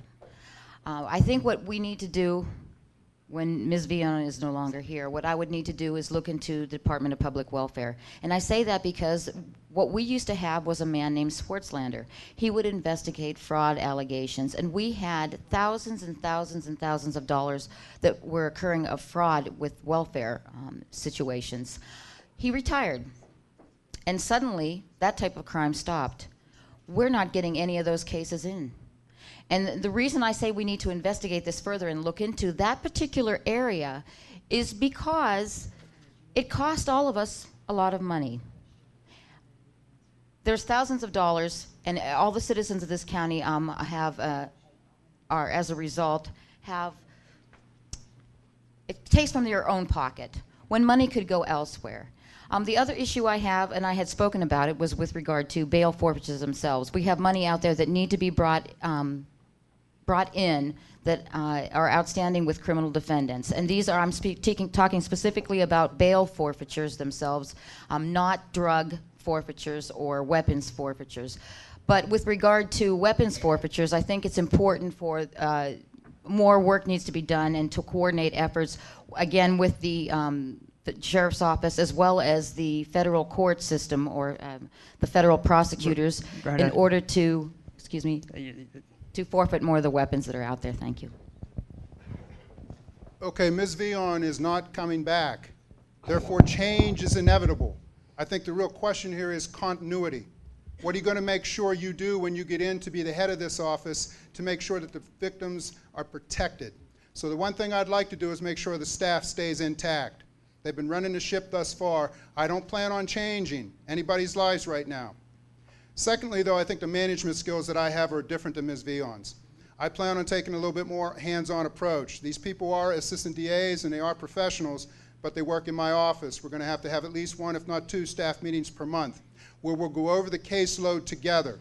We'll all have input on the various cases. We'll kick the ideas around so that if we know if somebody else is being afforded a plea, maybe the next month it'll be uniform for that person also, rather than getting 4 separate prosecutors in an office. So I have to tell you, my management skills will be different than that from Ms. Vion's. My approach to court will be to run on Lombardi time. For those of you who don't know what that means, Vince Lombardi was the head coach of the Green Bay Packers. If a meeting was 9 o'clock, you better be there by 10 to 9. If not, you're late. No more of this tip staff running up the stairs to try and find out where the district attorney's office is to be in court. The man with the robe has rank and privilege. We don't. Court starts at 9. You better be there 10 minutes ready to go. I want to make sure that there's no wasted time, and I plan on managing the office just a little bit better with my staff to make sure that that doesn't occur and that everybody is operating on full tilt all the time. We have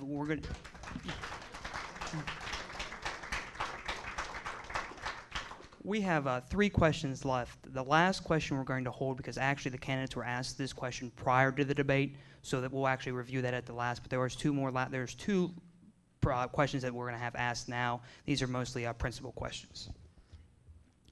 This will be for Mike, I do believe. Brenda, okay. I lost my notes here. I apologize. To what extent does your personal value system impact a decision on whether or not to prosecute a case?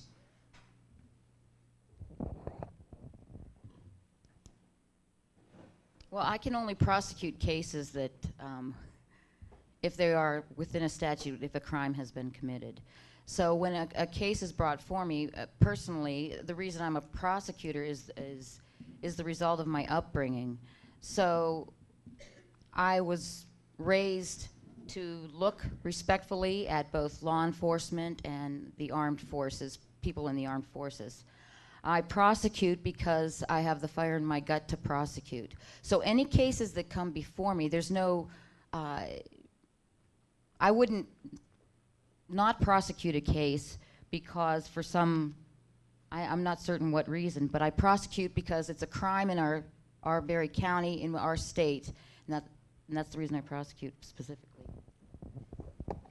I'm sorry, could you read that exact question again?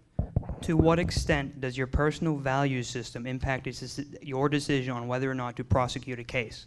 Personal value, that's a form of the word personality. You have to remove your personality and your ego from making these decisions.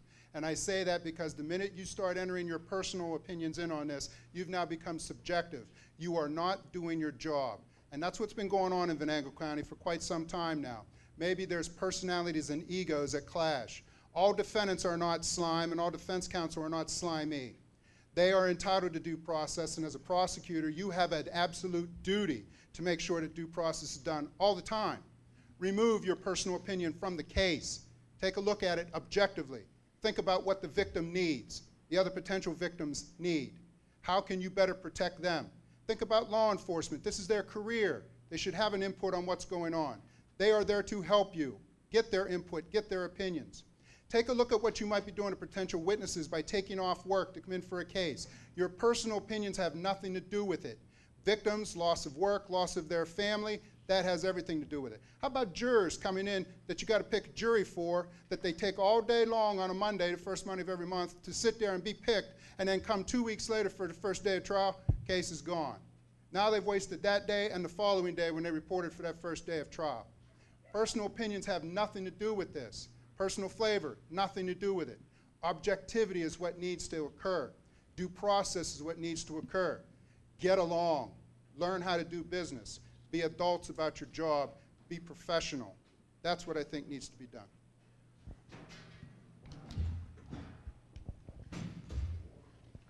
You have the floor. All right, thank you. Well, in every one of these speeches, I've been able to read a little quote from one of our appellate courts, and this is since we've only got 2 questions left, this is a good time to read this. And this is our appellate courts talking about what a prosecutor does and is. The district attorney is not an advocate in the ordinary sense of the term. His duty is to seek justice, to protect the innocent, as well as to convict the guilty. So we need to understand that that is the role of the DA. Now those are big words, right? Protect the innocent. There's going to be a time where a case comes across my desk and I'm going to be able to say this isn't right.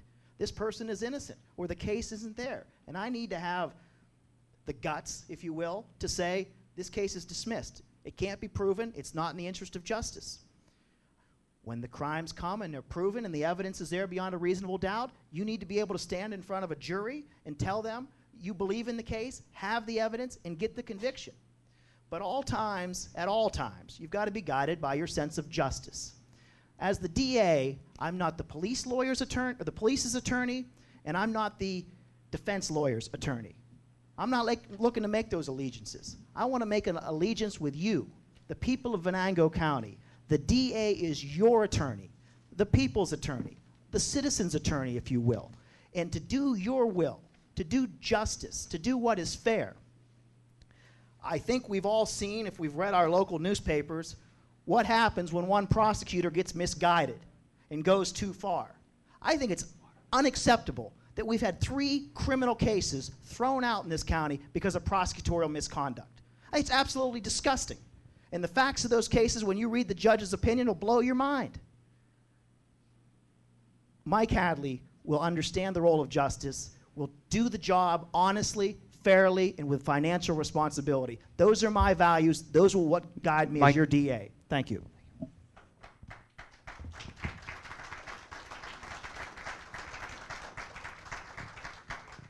This will be our last forum-style question, and this will be started off by Sean. How long have you been registered with your present party, and do you adhere to the party principles? You will be given 2 minutes for the response. I can fill this 2 minutes with no problem. For the first 47 years of my life, I wasn't even a registered voter. So for people to say, oh, I think he's a Republican or a Democrat, for 47 years, I didn't even know myself. I wasn't even registered. It was my wife. Election time came around. I wasn't even registered. I had a complaint. She says, you have no opinion. Did you vote?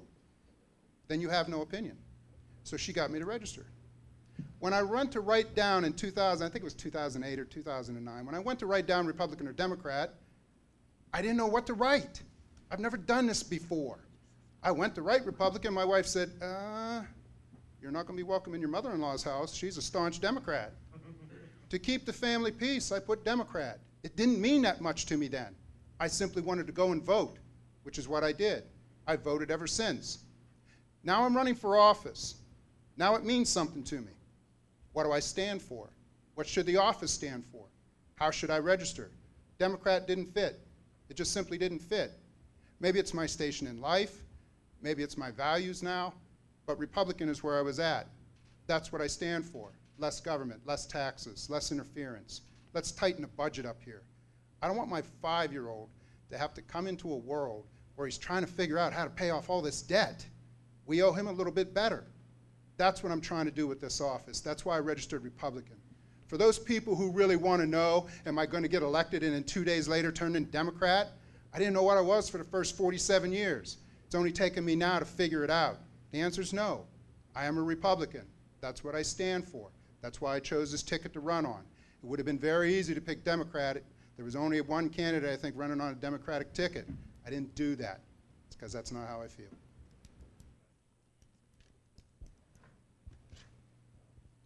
You have the floor. Well, this is a great question, and let's be honest, this is something that's going to go on and on and on as far as a question in this race beyond tonight. When I'm done with my 2 minutes, Mr. White finished his, when Ms. Servideo finishes her 2 minutes, this question is going to linger. And so I think you ought to not look at canned answers or who says it with the most conviction. Look at their body of work. Look at the body of work of the three people who are up here. And the body of work tells you Mike Hadley's been a Republican for 20-plus years. 20-plus years. Both of my opponents are in their third or fourth month, okay? They're just joining our party.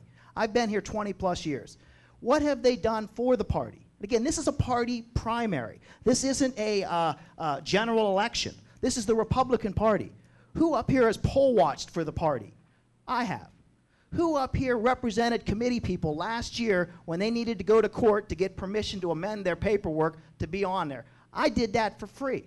I've been at every counting session of the ballots for Republican Party for the last 10 or 12 years. I've never seen my opponents there. Because if you don't care about the system, you can't turn it on. You can't just say all of a sudden, I want to play pro baseball and go out and play. You got to be in the game. You got to understand. You got to prove yourself. You got to have a body of work that the party can look at and say, whose body of work matches our values? I registered to vote because May 21st is my birthday, which means this election is going to be an interesting birthday. Before I was even 18, because you can register as long as you'll be 18 on election day. I've been registered since I was 17. I didn't need someone to tell me. I didn't consult with anyone about my beliefs. I know what my beliefs are. And for 20 years, I've been a member of this party. I've served this party. And I suggest, hands down, my record stands, my body of work, as a true Republican for the Republican nomination. Thank you.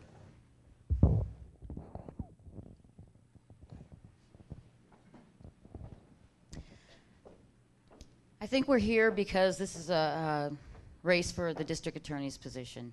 She's leaving. So I guess the question then is about, not about whether you've been a Republican for 20 years or had an Obama sign in the last election in your yard or anything like that. The question is, are you a prosecutor? Are you someone who's prosecutorial minded? But to answer the other question about being a Republican, I originally registered Republican when I was in college, which is unusual because usually you're fairly liberal when you're in college. I've heard that from people. And, but when I went to college out at Arizona State. When I came back here to go to law school, I changed and I became a Democrat. I had some issues, though, within this last election. The country, to me, is on the wrong course. What I see with the federal government is that there are a lot of issues. I look at the Republican Party and I think to myself, that's more what I am. I like the idea of the limited government, fiscal responsibility, lower taxes, obviously, less spending. Those are the types of things that I look at and have probably for a lot of my adult life, really. But it wasn't, I changed parties probably in this last summer, in the summer of 2012, and that was the result of the presidential election that was going on, and I had some disagreements with our current president, so that's why I changed parties. But I did it most importantly because I was watching the Republican National Convention, and there was a woman who caught my attention. Her name was Susana Martinez. She is the governor of New Mexico, and she stood up there, and she just really caught my heart. She said that she was a Democrat, she was a prosecutor just like me, and she sat down with someone who wanted her to run for governor, and they went over what a Republican was, and she said, that's me. And I really liked that, but I had already at that point changed parties. I have to stop, I'm sorry. You have the floor. I did already. I am so sorry. I'll take it.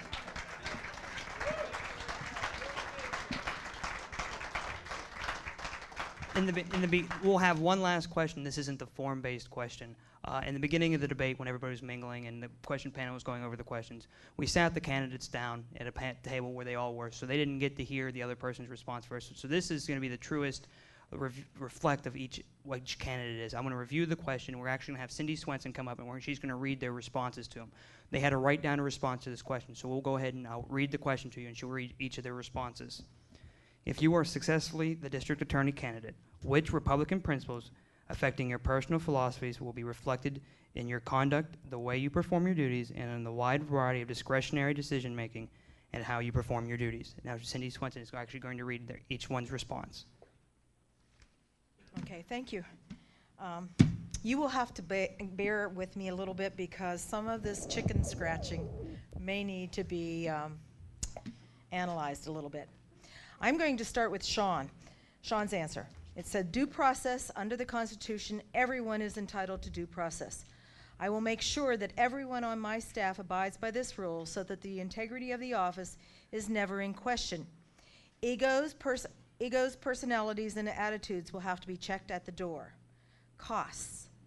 I intend to make sure I never go over budget. It is important for everyone in Venango County to know that they will be protected and safe, and waste and costs will be reduced at the same time. This can include duplication of time to be eliminated, unnecessary cases going to trial,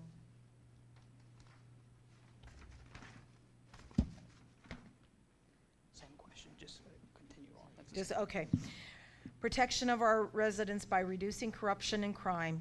Each member of Venango County should be able to enjoy their rights to freedom, happiness, and the ability to enjoy the life in a safe community.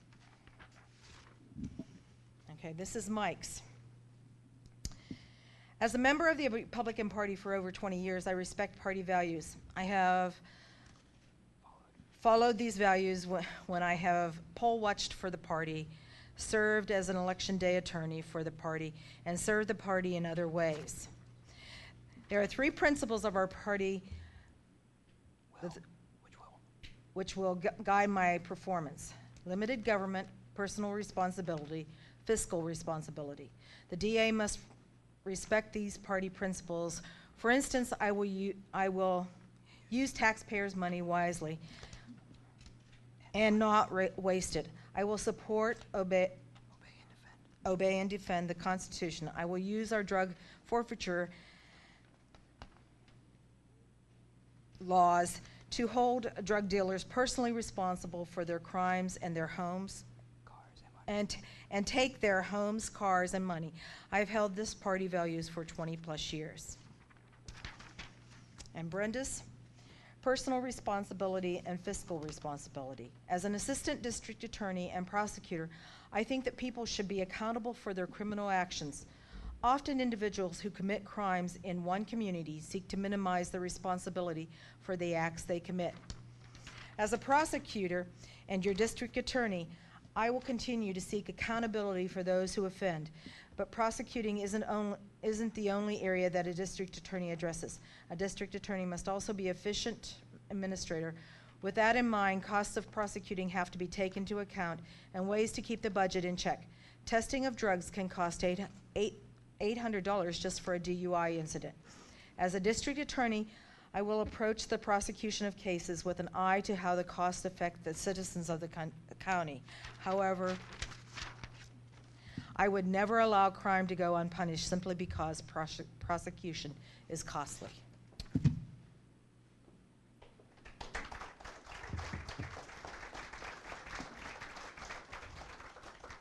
Now, each candidate is going to get 4 minutes to just kind of summarize everything that's been talked about, or if they just want to give them a platform for their campaign. We are going to start with the way we started the questions, with Mike Hadley, followed by Brenda, and then finished with Sean. You have the floor, Mike. I have 4 minutes, and I'm going to stay seated for this one. Sure that's working. Only because I want to refer to some things here, and I want to make sure I'm getting this right. In the introduction, there was the discussion of the word experience. Who's the most experienced? Well, you know, I'm the youngest up here. I'm 42. I'll be 43 on election day. So I can't win that battle. If that's all we're going to look at, I can't compete. I'm the youngest one here.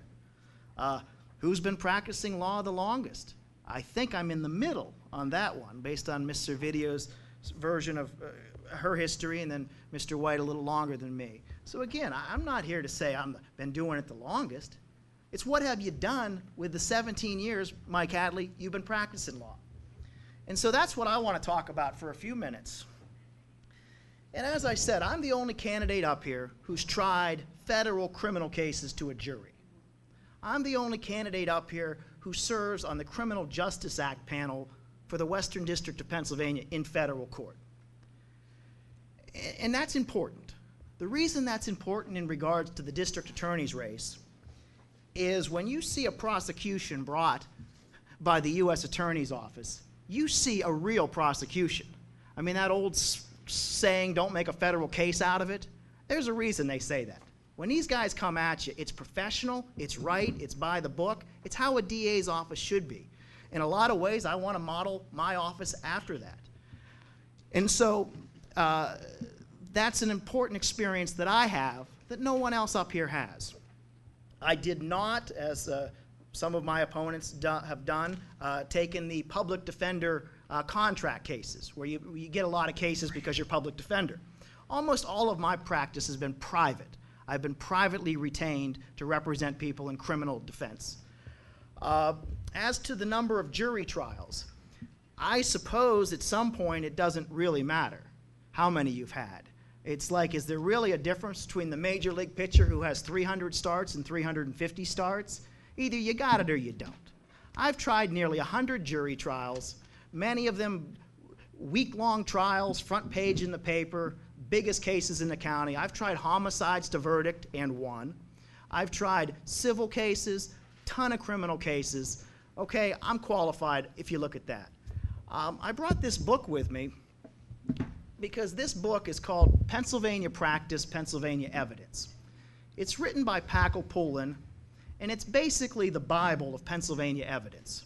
Every single judge has this book on their desk. I've never had a jury trial where we haven't had to bust this book out.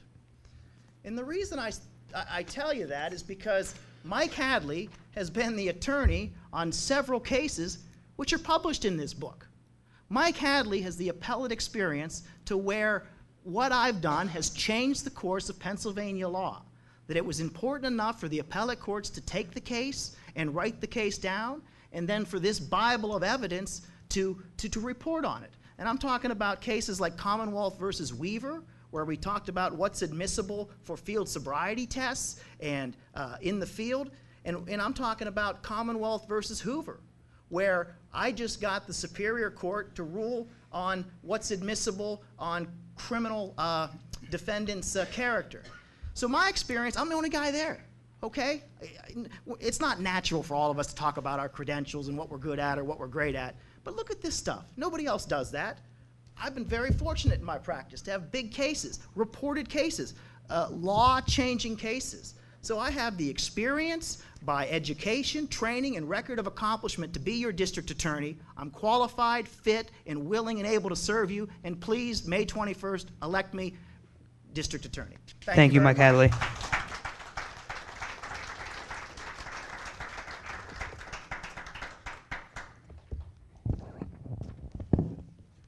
You're more than happy to walk.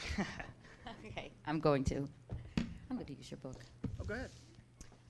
I want to thank everyone for coming and listening to what we had to say tonight. And I'd like to thank everybody who set this up and took the time out, put a lot of work into it. A special thanks to a true friend, Craig Amos. And I also have my daughters here this evening. They had, if you guys can stand, please stand. I have my 13-year-old and 15-year-old here.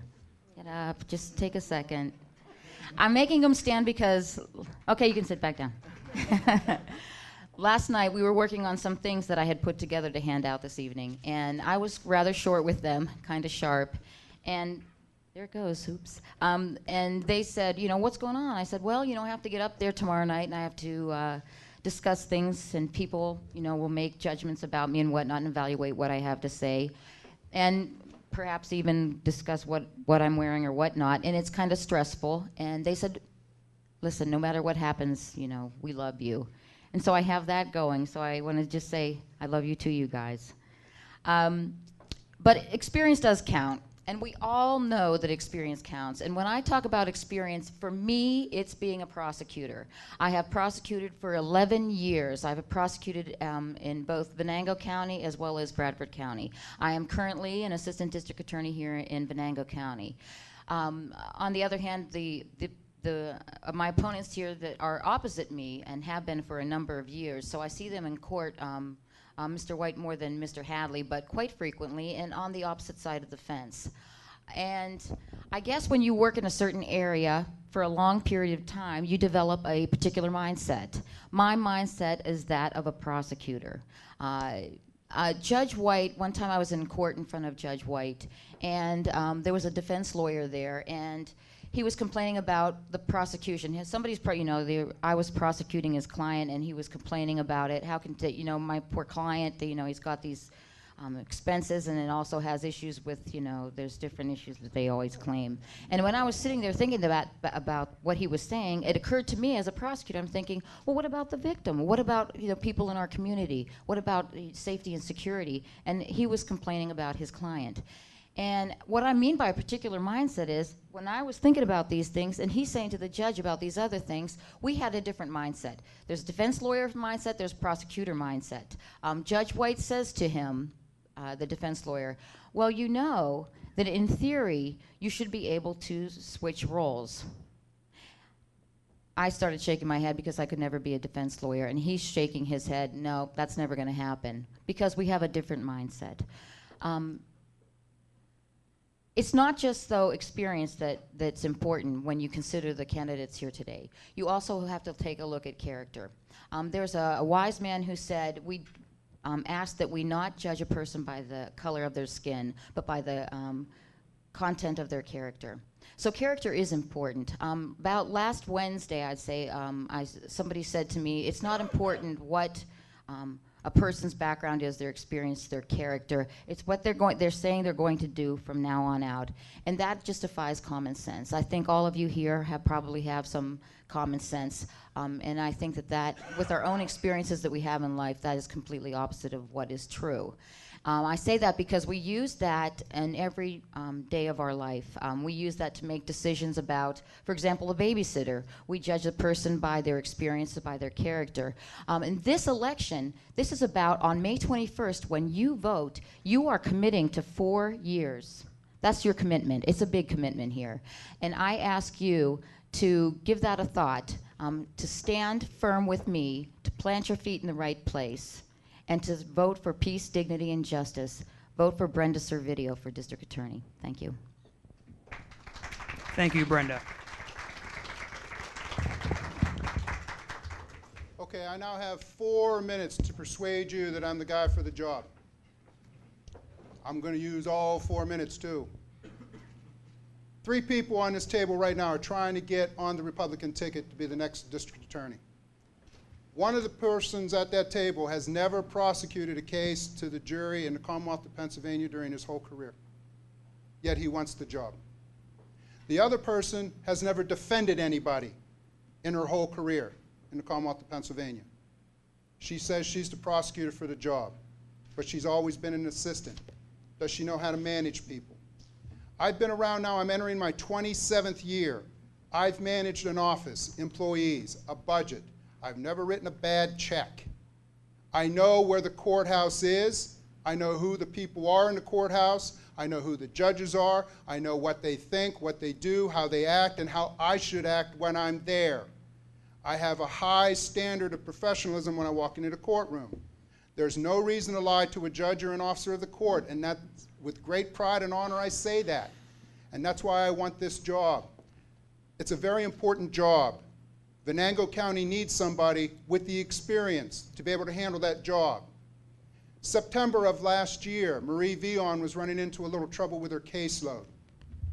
Mr. Carbone was gone. She needed somebody to come in and handle some cases. She called me. I have been a defense attorney, I have been a prosecutor, and I have the experience where all I had to do was shuffle my schedule and pick up a file, and I knew how to prosecute the case. I took a look at it, and in about 2 minutes, understood what the defense was going to be, who the witnesses were going to come at us with, what the elements were, what I'd need to show to the jury. It's not a hard thing to do. You can switch hats at any point. You just have to have the experience to know how to do it, what your job is, what due process requires, how to get the job done. I have all of those elements. I told you in my opening, nobody has more years of experience than I do. Nobody's done more jury trials than I have. They've tried to distinguish themselves somewhat, but the proof of the matter is nobody's tried more cases to a jury than I have.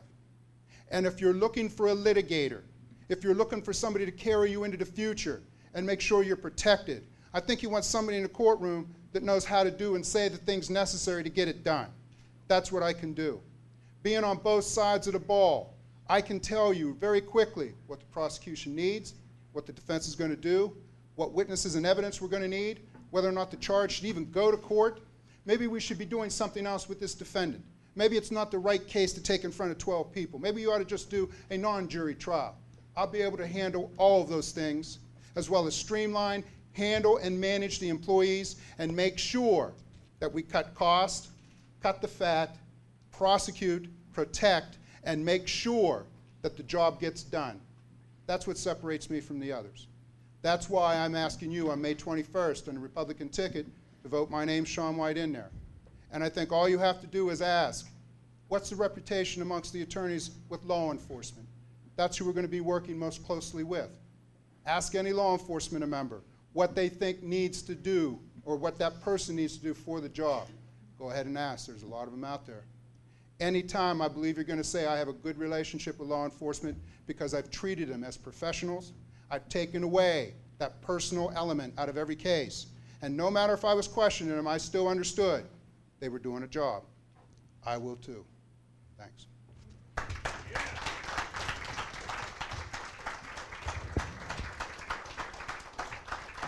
Now, as some of you may know, I am in the business of education. I am the school board director. So I'm going to be that teacher that asks you to stay 5 extra minutes because I made a promise to our coroner candidate that she would get her say. So we're going to give you 4 minutes if you'd like to come up to the mic and tell us a little bit about yourself and your campaign.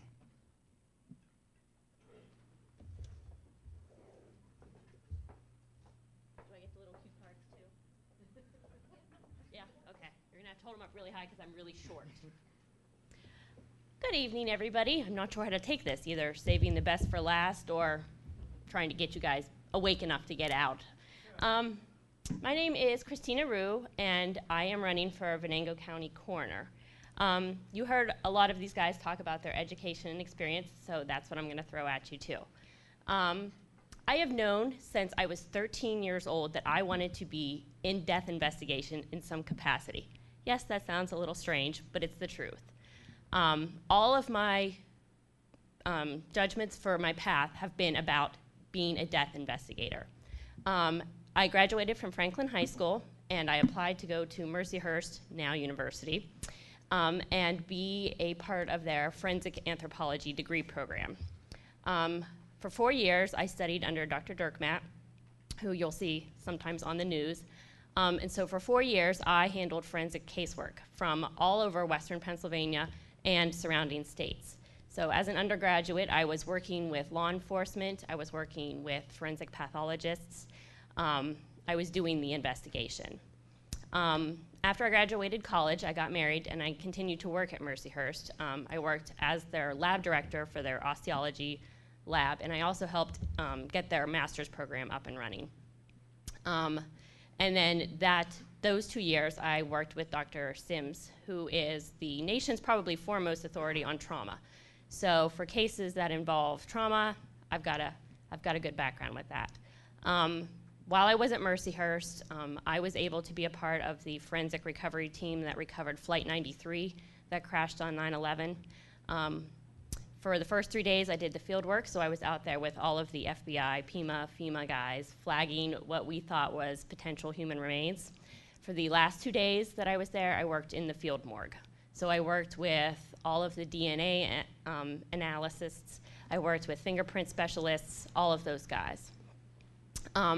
After getting married and having my first child, my husband and I moved back here to Venango County because we wanted the same small town, close-knit ideals for our children. So 3 children later, we are still here and still very actively involved in Venango County. I have been a deputy coroner here for the county for 7 years.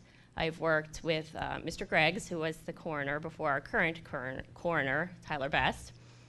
So I have been doing those duties when they cannot. So I go out and I handle the investigations. I work with local law enforcement and first responders that we have here in the county. And I am in charge of ordering autopsies if those are necessary, and I act as the liaison with the families and funeral homes. 4 years ago, some of you may remember, we had a different outcome in our election. So that did not deter me from this path. In 2010, I was chosen to study with the Office of the Chief Medical Examiner in New York City for a week-long course. It covered all of the fundamentals of death investigation, from scene investigation to doing actual analysis of the individual who was deceased. Out of 10,000 applicants for that particular course, I was one of 87 who was chosen to go. I studied with people from all across the county, and interestingly enough, in Washington State, the DAs can also act as the coroner. So if you guys want the job. And so I am here now asking for your support for this time around, because I believe that I can bring something completely new to this county. A coroner who is actually trained to be a death investigator, not somebody who is an ambulance person or any other career. I am specifically trained to be a death investigator. So I am asking for your support and for your vote on May 21st. Thank you.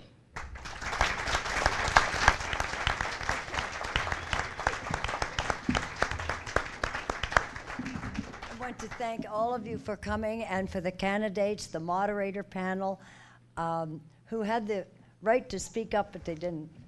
They could add more questions if they wanted to, or expand on any. But this was a wonderful selection of questions.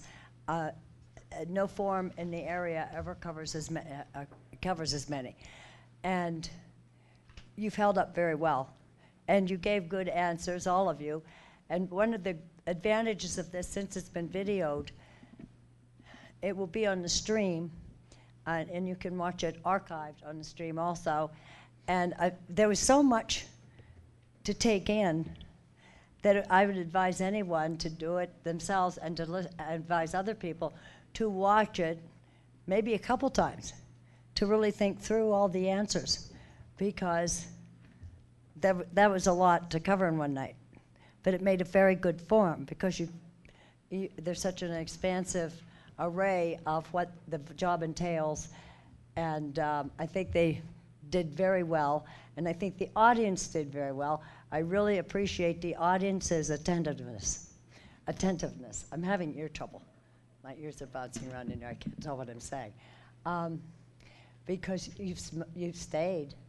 Only a couple people had to leave, and that shows your interest. Try to get your friends interested like that. Advise them to watch the stream also, and look and read all the other news media coverage, because this is going to be well covered. And I thank you all for coming. I thank all the news media for covering this, and we thank all of you for hanging in there and doing it. And you're 3 very good candidates. I think everybody needs to study you, each of you, before they make a final decision. Okay, good night, and thank you.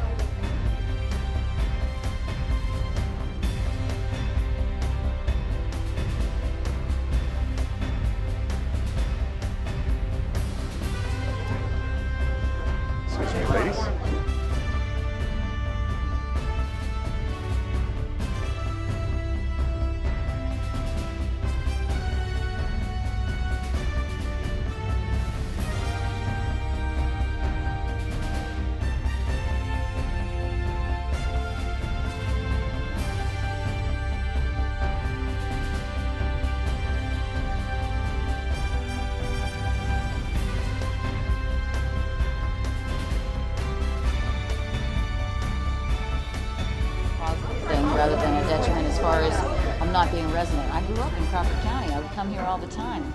I went to Seton Catholic School, and we would play St. Pat's and St. Joe's and St. Steve's, and I have no resentment towards them today. So. Oh yeah, I broke Marty's bowls. Oh, I was Sorry. going to take a joke. But the question was, is not being a lifelong resident going to be a detriment to you? No, I think if a person looks at the experience and character of a candidate, they would determine that I would be the best candidate for the position, notwithstanding the fact that I haven't been a lifelong resident. I grew up in Meadville in Crawford County. We would come here all the time into Venango County. As I said, when I went to Seton Catholic, I played both basketball and volleyball. I was familiar with the schools in this area, with Franklin as well as Oil City, St. Pat's, St. Joe's, St. Steve's. Oh, what you people are getting picky here. Take three. Can you ask me a different question? Is this it? Well, yes, I can ask you a different question. This camera. Okay, I'm sorry. I used to do radio. I'm not used to working TV. But our question would be if the line of questioning that you saw tonight or you heard tonight,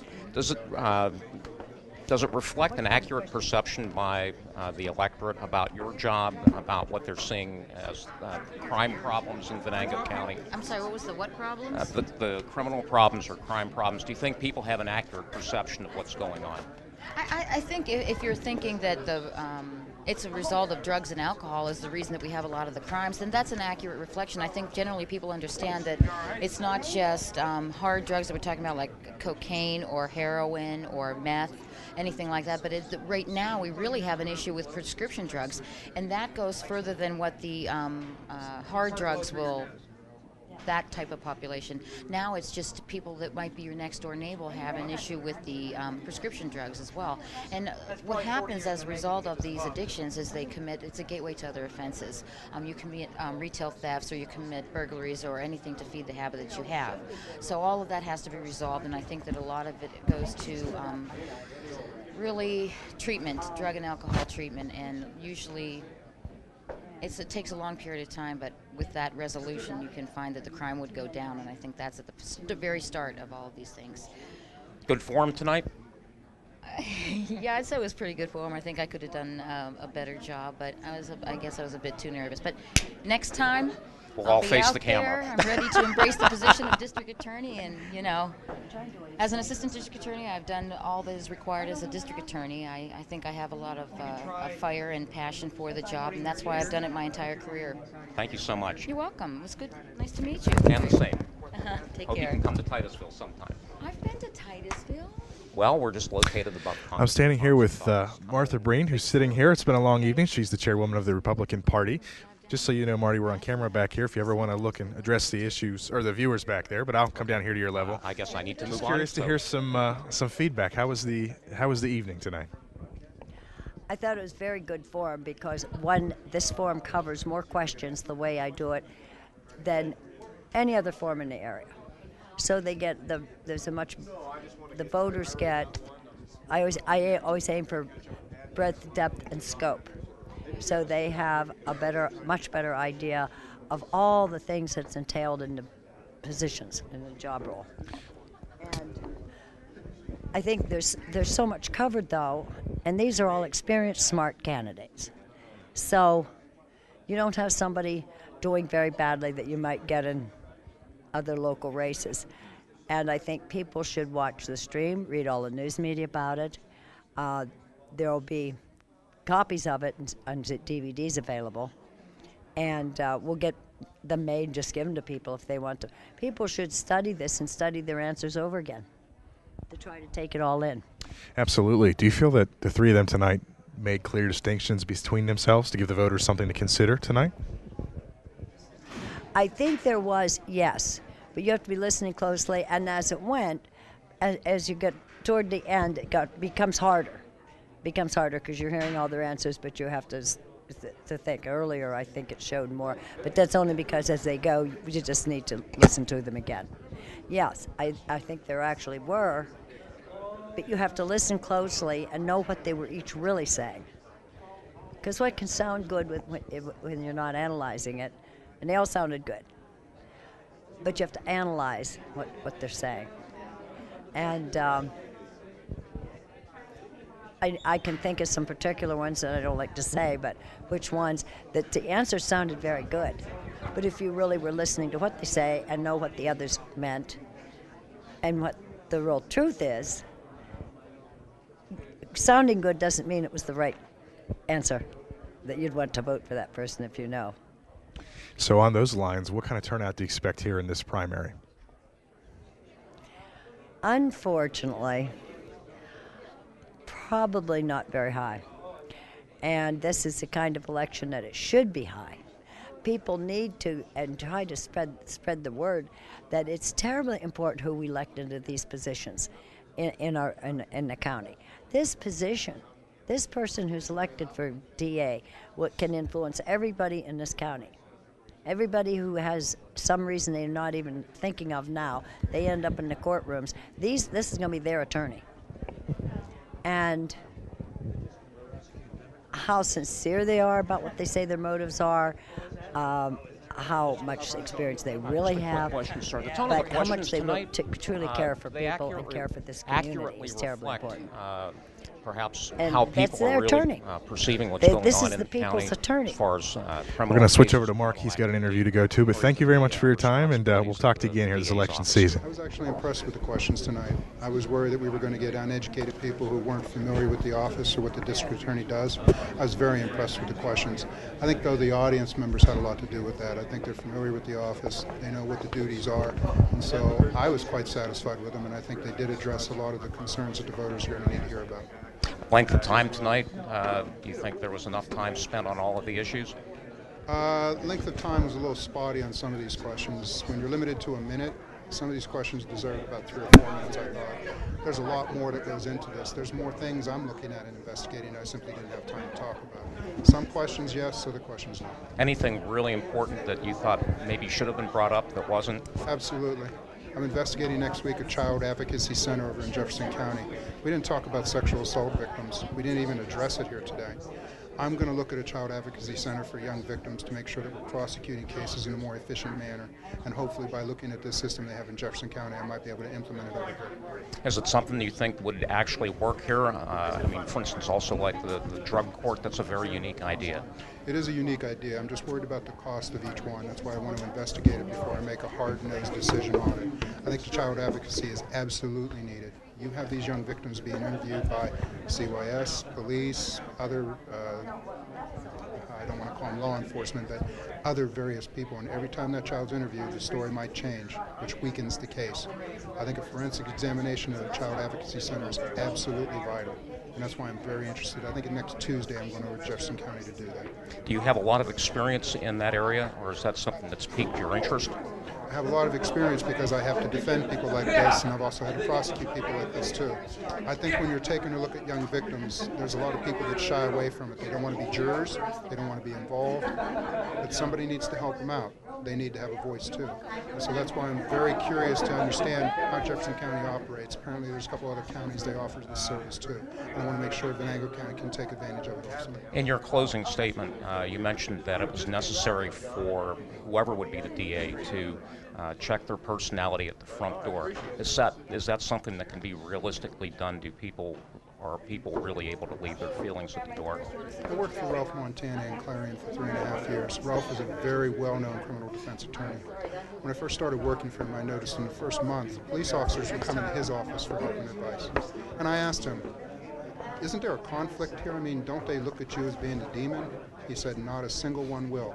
Because every time I go into a courtroom, it's professional. There's nothing personal here. It's a job. They have a job to do, and so do I.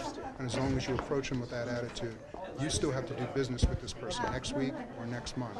So keep it professional at all times. I think you can do it from the head up. And as long as it's a team effort and people get the guidance, it shouldn't be a problem at all. Good form tonight? Excellent form tonight. I was really worried again about the quality of the questions.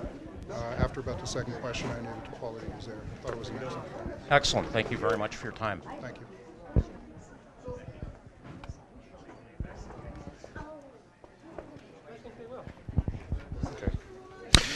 Okay, We're back online here. We're waiting just a few moments for an interview with Mike Hadley, but to kind of wrap up the evening tonight, I think things went very well. It was a very successful event for the audience here in the hall. Talking to Marty Breen, it was clear that there obviously was distinctions drawn between each of the candidates. Hopefully that rang through to you folks online, and that came through to you. As Marty said, this event is available to watch anytime on demand at oilregionlive.com or titusvillePAlive.com. That's the stream. We're streaming live right now from downtown Oil City, but we will be available for on-demand from here on out. Also, you're going to want to watch continuing election coverage with the stream as we get closer to that May 21st date, and also the Venango Weekender and Venango Times will continue to carry some news reporting and publications. There it is, Mark Heim. I actually have the mic on and it's working. Fantastic. Technology just baffles me at times. Fantastic. Attorney Hadley's sitting with an interview right now with the other radio station, but we'll be talking to him in a few moments. But what were your impressions of the evening tonight? How did it go? It seemed to go rather well. It was a little stuttery at first, but as time went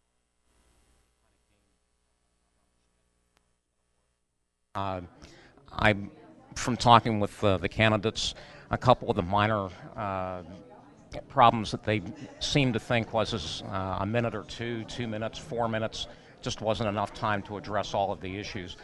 Talking with Mr. White, he noted that there were issues that weren't even addressed by some of the questions, and that was the issue of child sexual assault and things like that. And hopefully those questions will be answered, as the campaign wears on a little bit. But overall, a good forum tonight. The quality of the questions were good. They were informed, and it was very well carried out. It's with these continuing questions and issues, it's probably wise for us to remind our viewers that each of these candidates maintain a pretty active Facebook page. So you're able to get on Facebook and type in Sean White for DA, Mike Hadley for DA, and I believe there's a Brenda Servideo page, and you can interact with folks from the campaign that run those resources for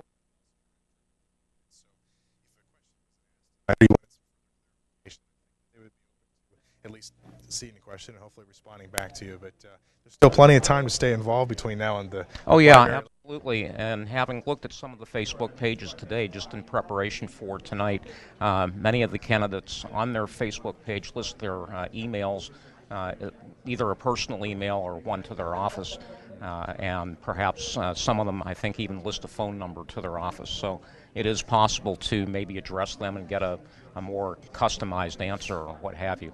I think everybody made the effort to be very upfront about what they were dealing with tonight. Absolutely. One of the contrasts that struck me a little bit, maybe one of the few points of disagreement, was the subject of forfeiture. I didn't get to talk to Attorney White like you just did now, and I'm curious to ask Attorney Hadley when we get a chance to sit down with him to explain that a little bit more. Did Attorney White talk about any more about his reasoning why he says that that's either not effective or not possible? Actually, it was a question I didn't explore with him, and I probably should have. We were talking more about the quality of the questions and actually the time limits used to explore them, his impressions of the forum tonight, and some of the questions, some of the subjects that didn't get covered. Thought that was very important as well. Very telling because he seems to have a very broad interest in protecting the people of the county. Absolutely. Was there anything that was surprising to you this evening that you weren't expecting based on our early coverage and early research? The questions I don't think were surprising in their nature. What was a little surprising to me was the quality or the amount of passion that each of these candidates exhibit. Attorney Hadley especially, I think it is just his personality where the passion for what he does just kind of bleeds to the top. And I think that was very, very evident. But each of these very professional people, very well educated about what they're doing with a clear idea and a clear vision of what needs to be done and how it will be done or how it should be done, I think the voters have a very clear choice. Absolutely. It looks like Attorney Hadley's just getting up from his other interview. Would you join us, Attorney Hadley? Okay. All right, gentlemen, are we talking now? We're talking on the air. The viewers are watching it from that camera up there, and we'll talk to you here for a little bit. In the light, or you want to? We'll step forward. Yeah, we can can probably step up a little bit. Well, what are your initial reactions to how did this evening go? What's your take on the whole evening? Well, it's interesting. I'm so glad as many people turned out as they did. I mean, looking out here for what did we go, an hour and a half or so. I mean, people got their buttons. I mean, we realized basically everyone was here, either has their mind made up or is leaning one way or another. But the real issue was reaching out through the internet, through the newspapers, through the reporting, to all the people, the 5,000 people who are going to vote on May 21st in the Republican Party. And I felt I had a great opportunity to say what I wanted to say. No questions were asked, or that I wanted asked weren't asked. I think everything to distinguish what I bring to the table and my skill set in my philosophy was able to be brought out. So in that regard, I'm very thankful. I think it went well. Wouldn't have any complaints, really. I mean, anything can be tweaked here and there, but really happy we did it. In fact, if you guys can get it together, let's do another one. Let's do one in a month, Mark and I were just talking about that there was all kinds of subjects that weren't even covered. Attorney White was saying there was all kinds of things he wanted to discuss or was willing to discuss that we didn't even get to tonight in the 2 hours that you folks went. I'm sure it went quickly for you. It was 2 hours long. Yeah. But one of the questions that I wanted to ask you was there anything that you think you were able to draw a clear distinction between the candidates, or were there any moments that you felt that you all became individual personalities?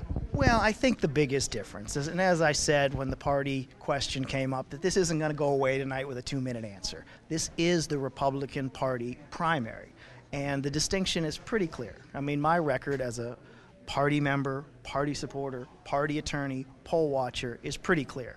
And so that issue is going to be out there. I think the distinctions are huge, and I'm not comfortable that, I'm not going on the attack. I'm not that type of guy. I'm here with a positive message of what I'm going to do to make this a safer, better community. But that issue isn't going to go away, and I think that was huge for the differences. I think people know where Mike Hadley has stood and where the others who, you can't deny it, just switched a few months ago to come to this party to run, and that's going to be an issue that's going to be out there. Your passion kind of leaked through it a couple of times, and I think that's not a bad thing. On the forfeiture issue, you were particularly vehement about. I guess my question is, many times during tonight's forum, you mentioned, please don't tell me that this cannot be done. How can you be so sure about that? Well, I mean, the statute's right there. Read Title 42. It says, used or intended to be used for the commission of drug offenses. I mean, I don't understand this. I mean, admittedly, if someone's home has a mortgage against it, the mortgage will be first in priority. But that's not what we're talking about. We're talking about drug dealers who have Xboxes and PlayStations and bigger video collections than any of us, and all of this through ill-gotten gains. So I'm not looking at the obstacles, guys. I'm not here, I can't do this, can't do that. I'm looking at what we can do and going to do what we can do. So I'm not even sure how this early in the game, before any of us have been elected or taken, again, my passion's coming out again, I see that. But before we've taken the oath of office or got sworn in, you're saying what you're not going to do? If you start with the bar this low, where are you? I'm reaching for the sky. Well, you are obviously reaching out overall. This is a broad spectrum where you're saying, please don't tell me this cannot be done. I don't believe for 1 minute, as the Commonwealth's attorney, I can't fix these problems. And if the tool that I'm thinking of right now isn't the only tool, then so be it. We'll pick up another one. But we're not going to quit. We're not going to go in there with the attitude that, well, it can't be done. We just have to live with it. We just got to tread water and hope it doesn't get any worse and the flood doesn't take us out. That's not an attitude that I'm bringing to this game. And that's why, I'm not running for a paycheck. I'm not running for a promotion. I'm running for the people. I'm running to fix these problems that are here. I see it. I live it. I mean, I'm scared to death of what's happening in the whole city. And it's spreading out. And with unemployment hitting 9.8%, last month we're still over 9%. What does that bring? That brings crime. So I'm not starting with what we can't do, setting a goal too low. I'm going for everything we can, and I believe we can accomplish it. So if it's passion, call it passion, but it's for the people. Venango County needs this. Well, let's get one final question. Let you get back out to your loyal supporters here. What does the rest of the primary campaign look like for you, and how do people follow your campaign for DA? Well, we're on the websites and the Facebook page and the Twitter, and of course I'm available for media availability anytime. I mean, I hope all the other candidates agree. Come talk to us. If you got questions, you have issues, come to me. I'm not unavailable. I'm easy to get a hold of.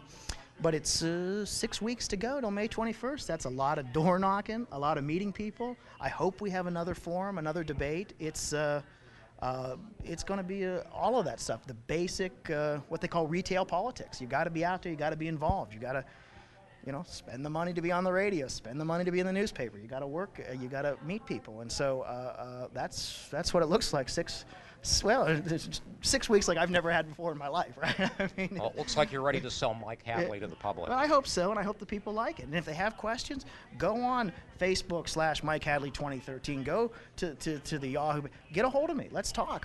You know, if there's better ideas, I'll listen. I'll learn. I mean, but this energy has to be here. It has to be legit. The county can't continue. We can't continue down this road. It's not working. It's not a coincidence that the streets aren't paved, that the storefronts are empty, that the jobs are fleeing, that we're tearing down buildings as success instead of building them up. I want to get us where we're building up. And so whatever it takes, I'm committed. I'm in this thing 100%. This is no, you know, this isn't a fluke. This isn't just pretend. This is the real deal, and I'm in this 100%. And to all the people watching, please help. Call me. Get involved if you can. Let's do this together. Thank you for being with us tonight. Yes, thank you for your time. Good luck to you the rest of the primary. Congratulations. We'll talk to you again soon. That's Attorney Mike Hadley from Oil City, running for Venango County District Attorney on the Republican Party's ticket. Well, Mark, what do you think? I'm glad this only comes once in a while. I think it was very good tonight, but I think everybody's probably had enough tonight. I look forward to more conversations, though, because, as Mr. White said, there's a lot more to talk about. Absolutely. It should be an interesting 6 weeks, and we welcome all the viewers out there to follow all the news of the primary campaign on the stream at oilregionlive.com and titusvillepa.live.com, and also watch for continuing coverage from the Venango Weekender Venango Times. That's venangoweekender.com. And we want to thank all of our viewers and listeners tonight for staying with us this period of time. And we sign off tonight. Mike Hadley, here I'm calling. Not quite. Yeah, Mike Thomas, and myself, Mark Heim, reporting for the stream in Titusville and reporting for the Venango Weekender in Venango County and Franklin. Both of us for the stream, and we thank you for watching and have a great night. Have a good night.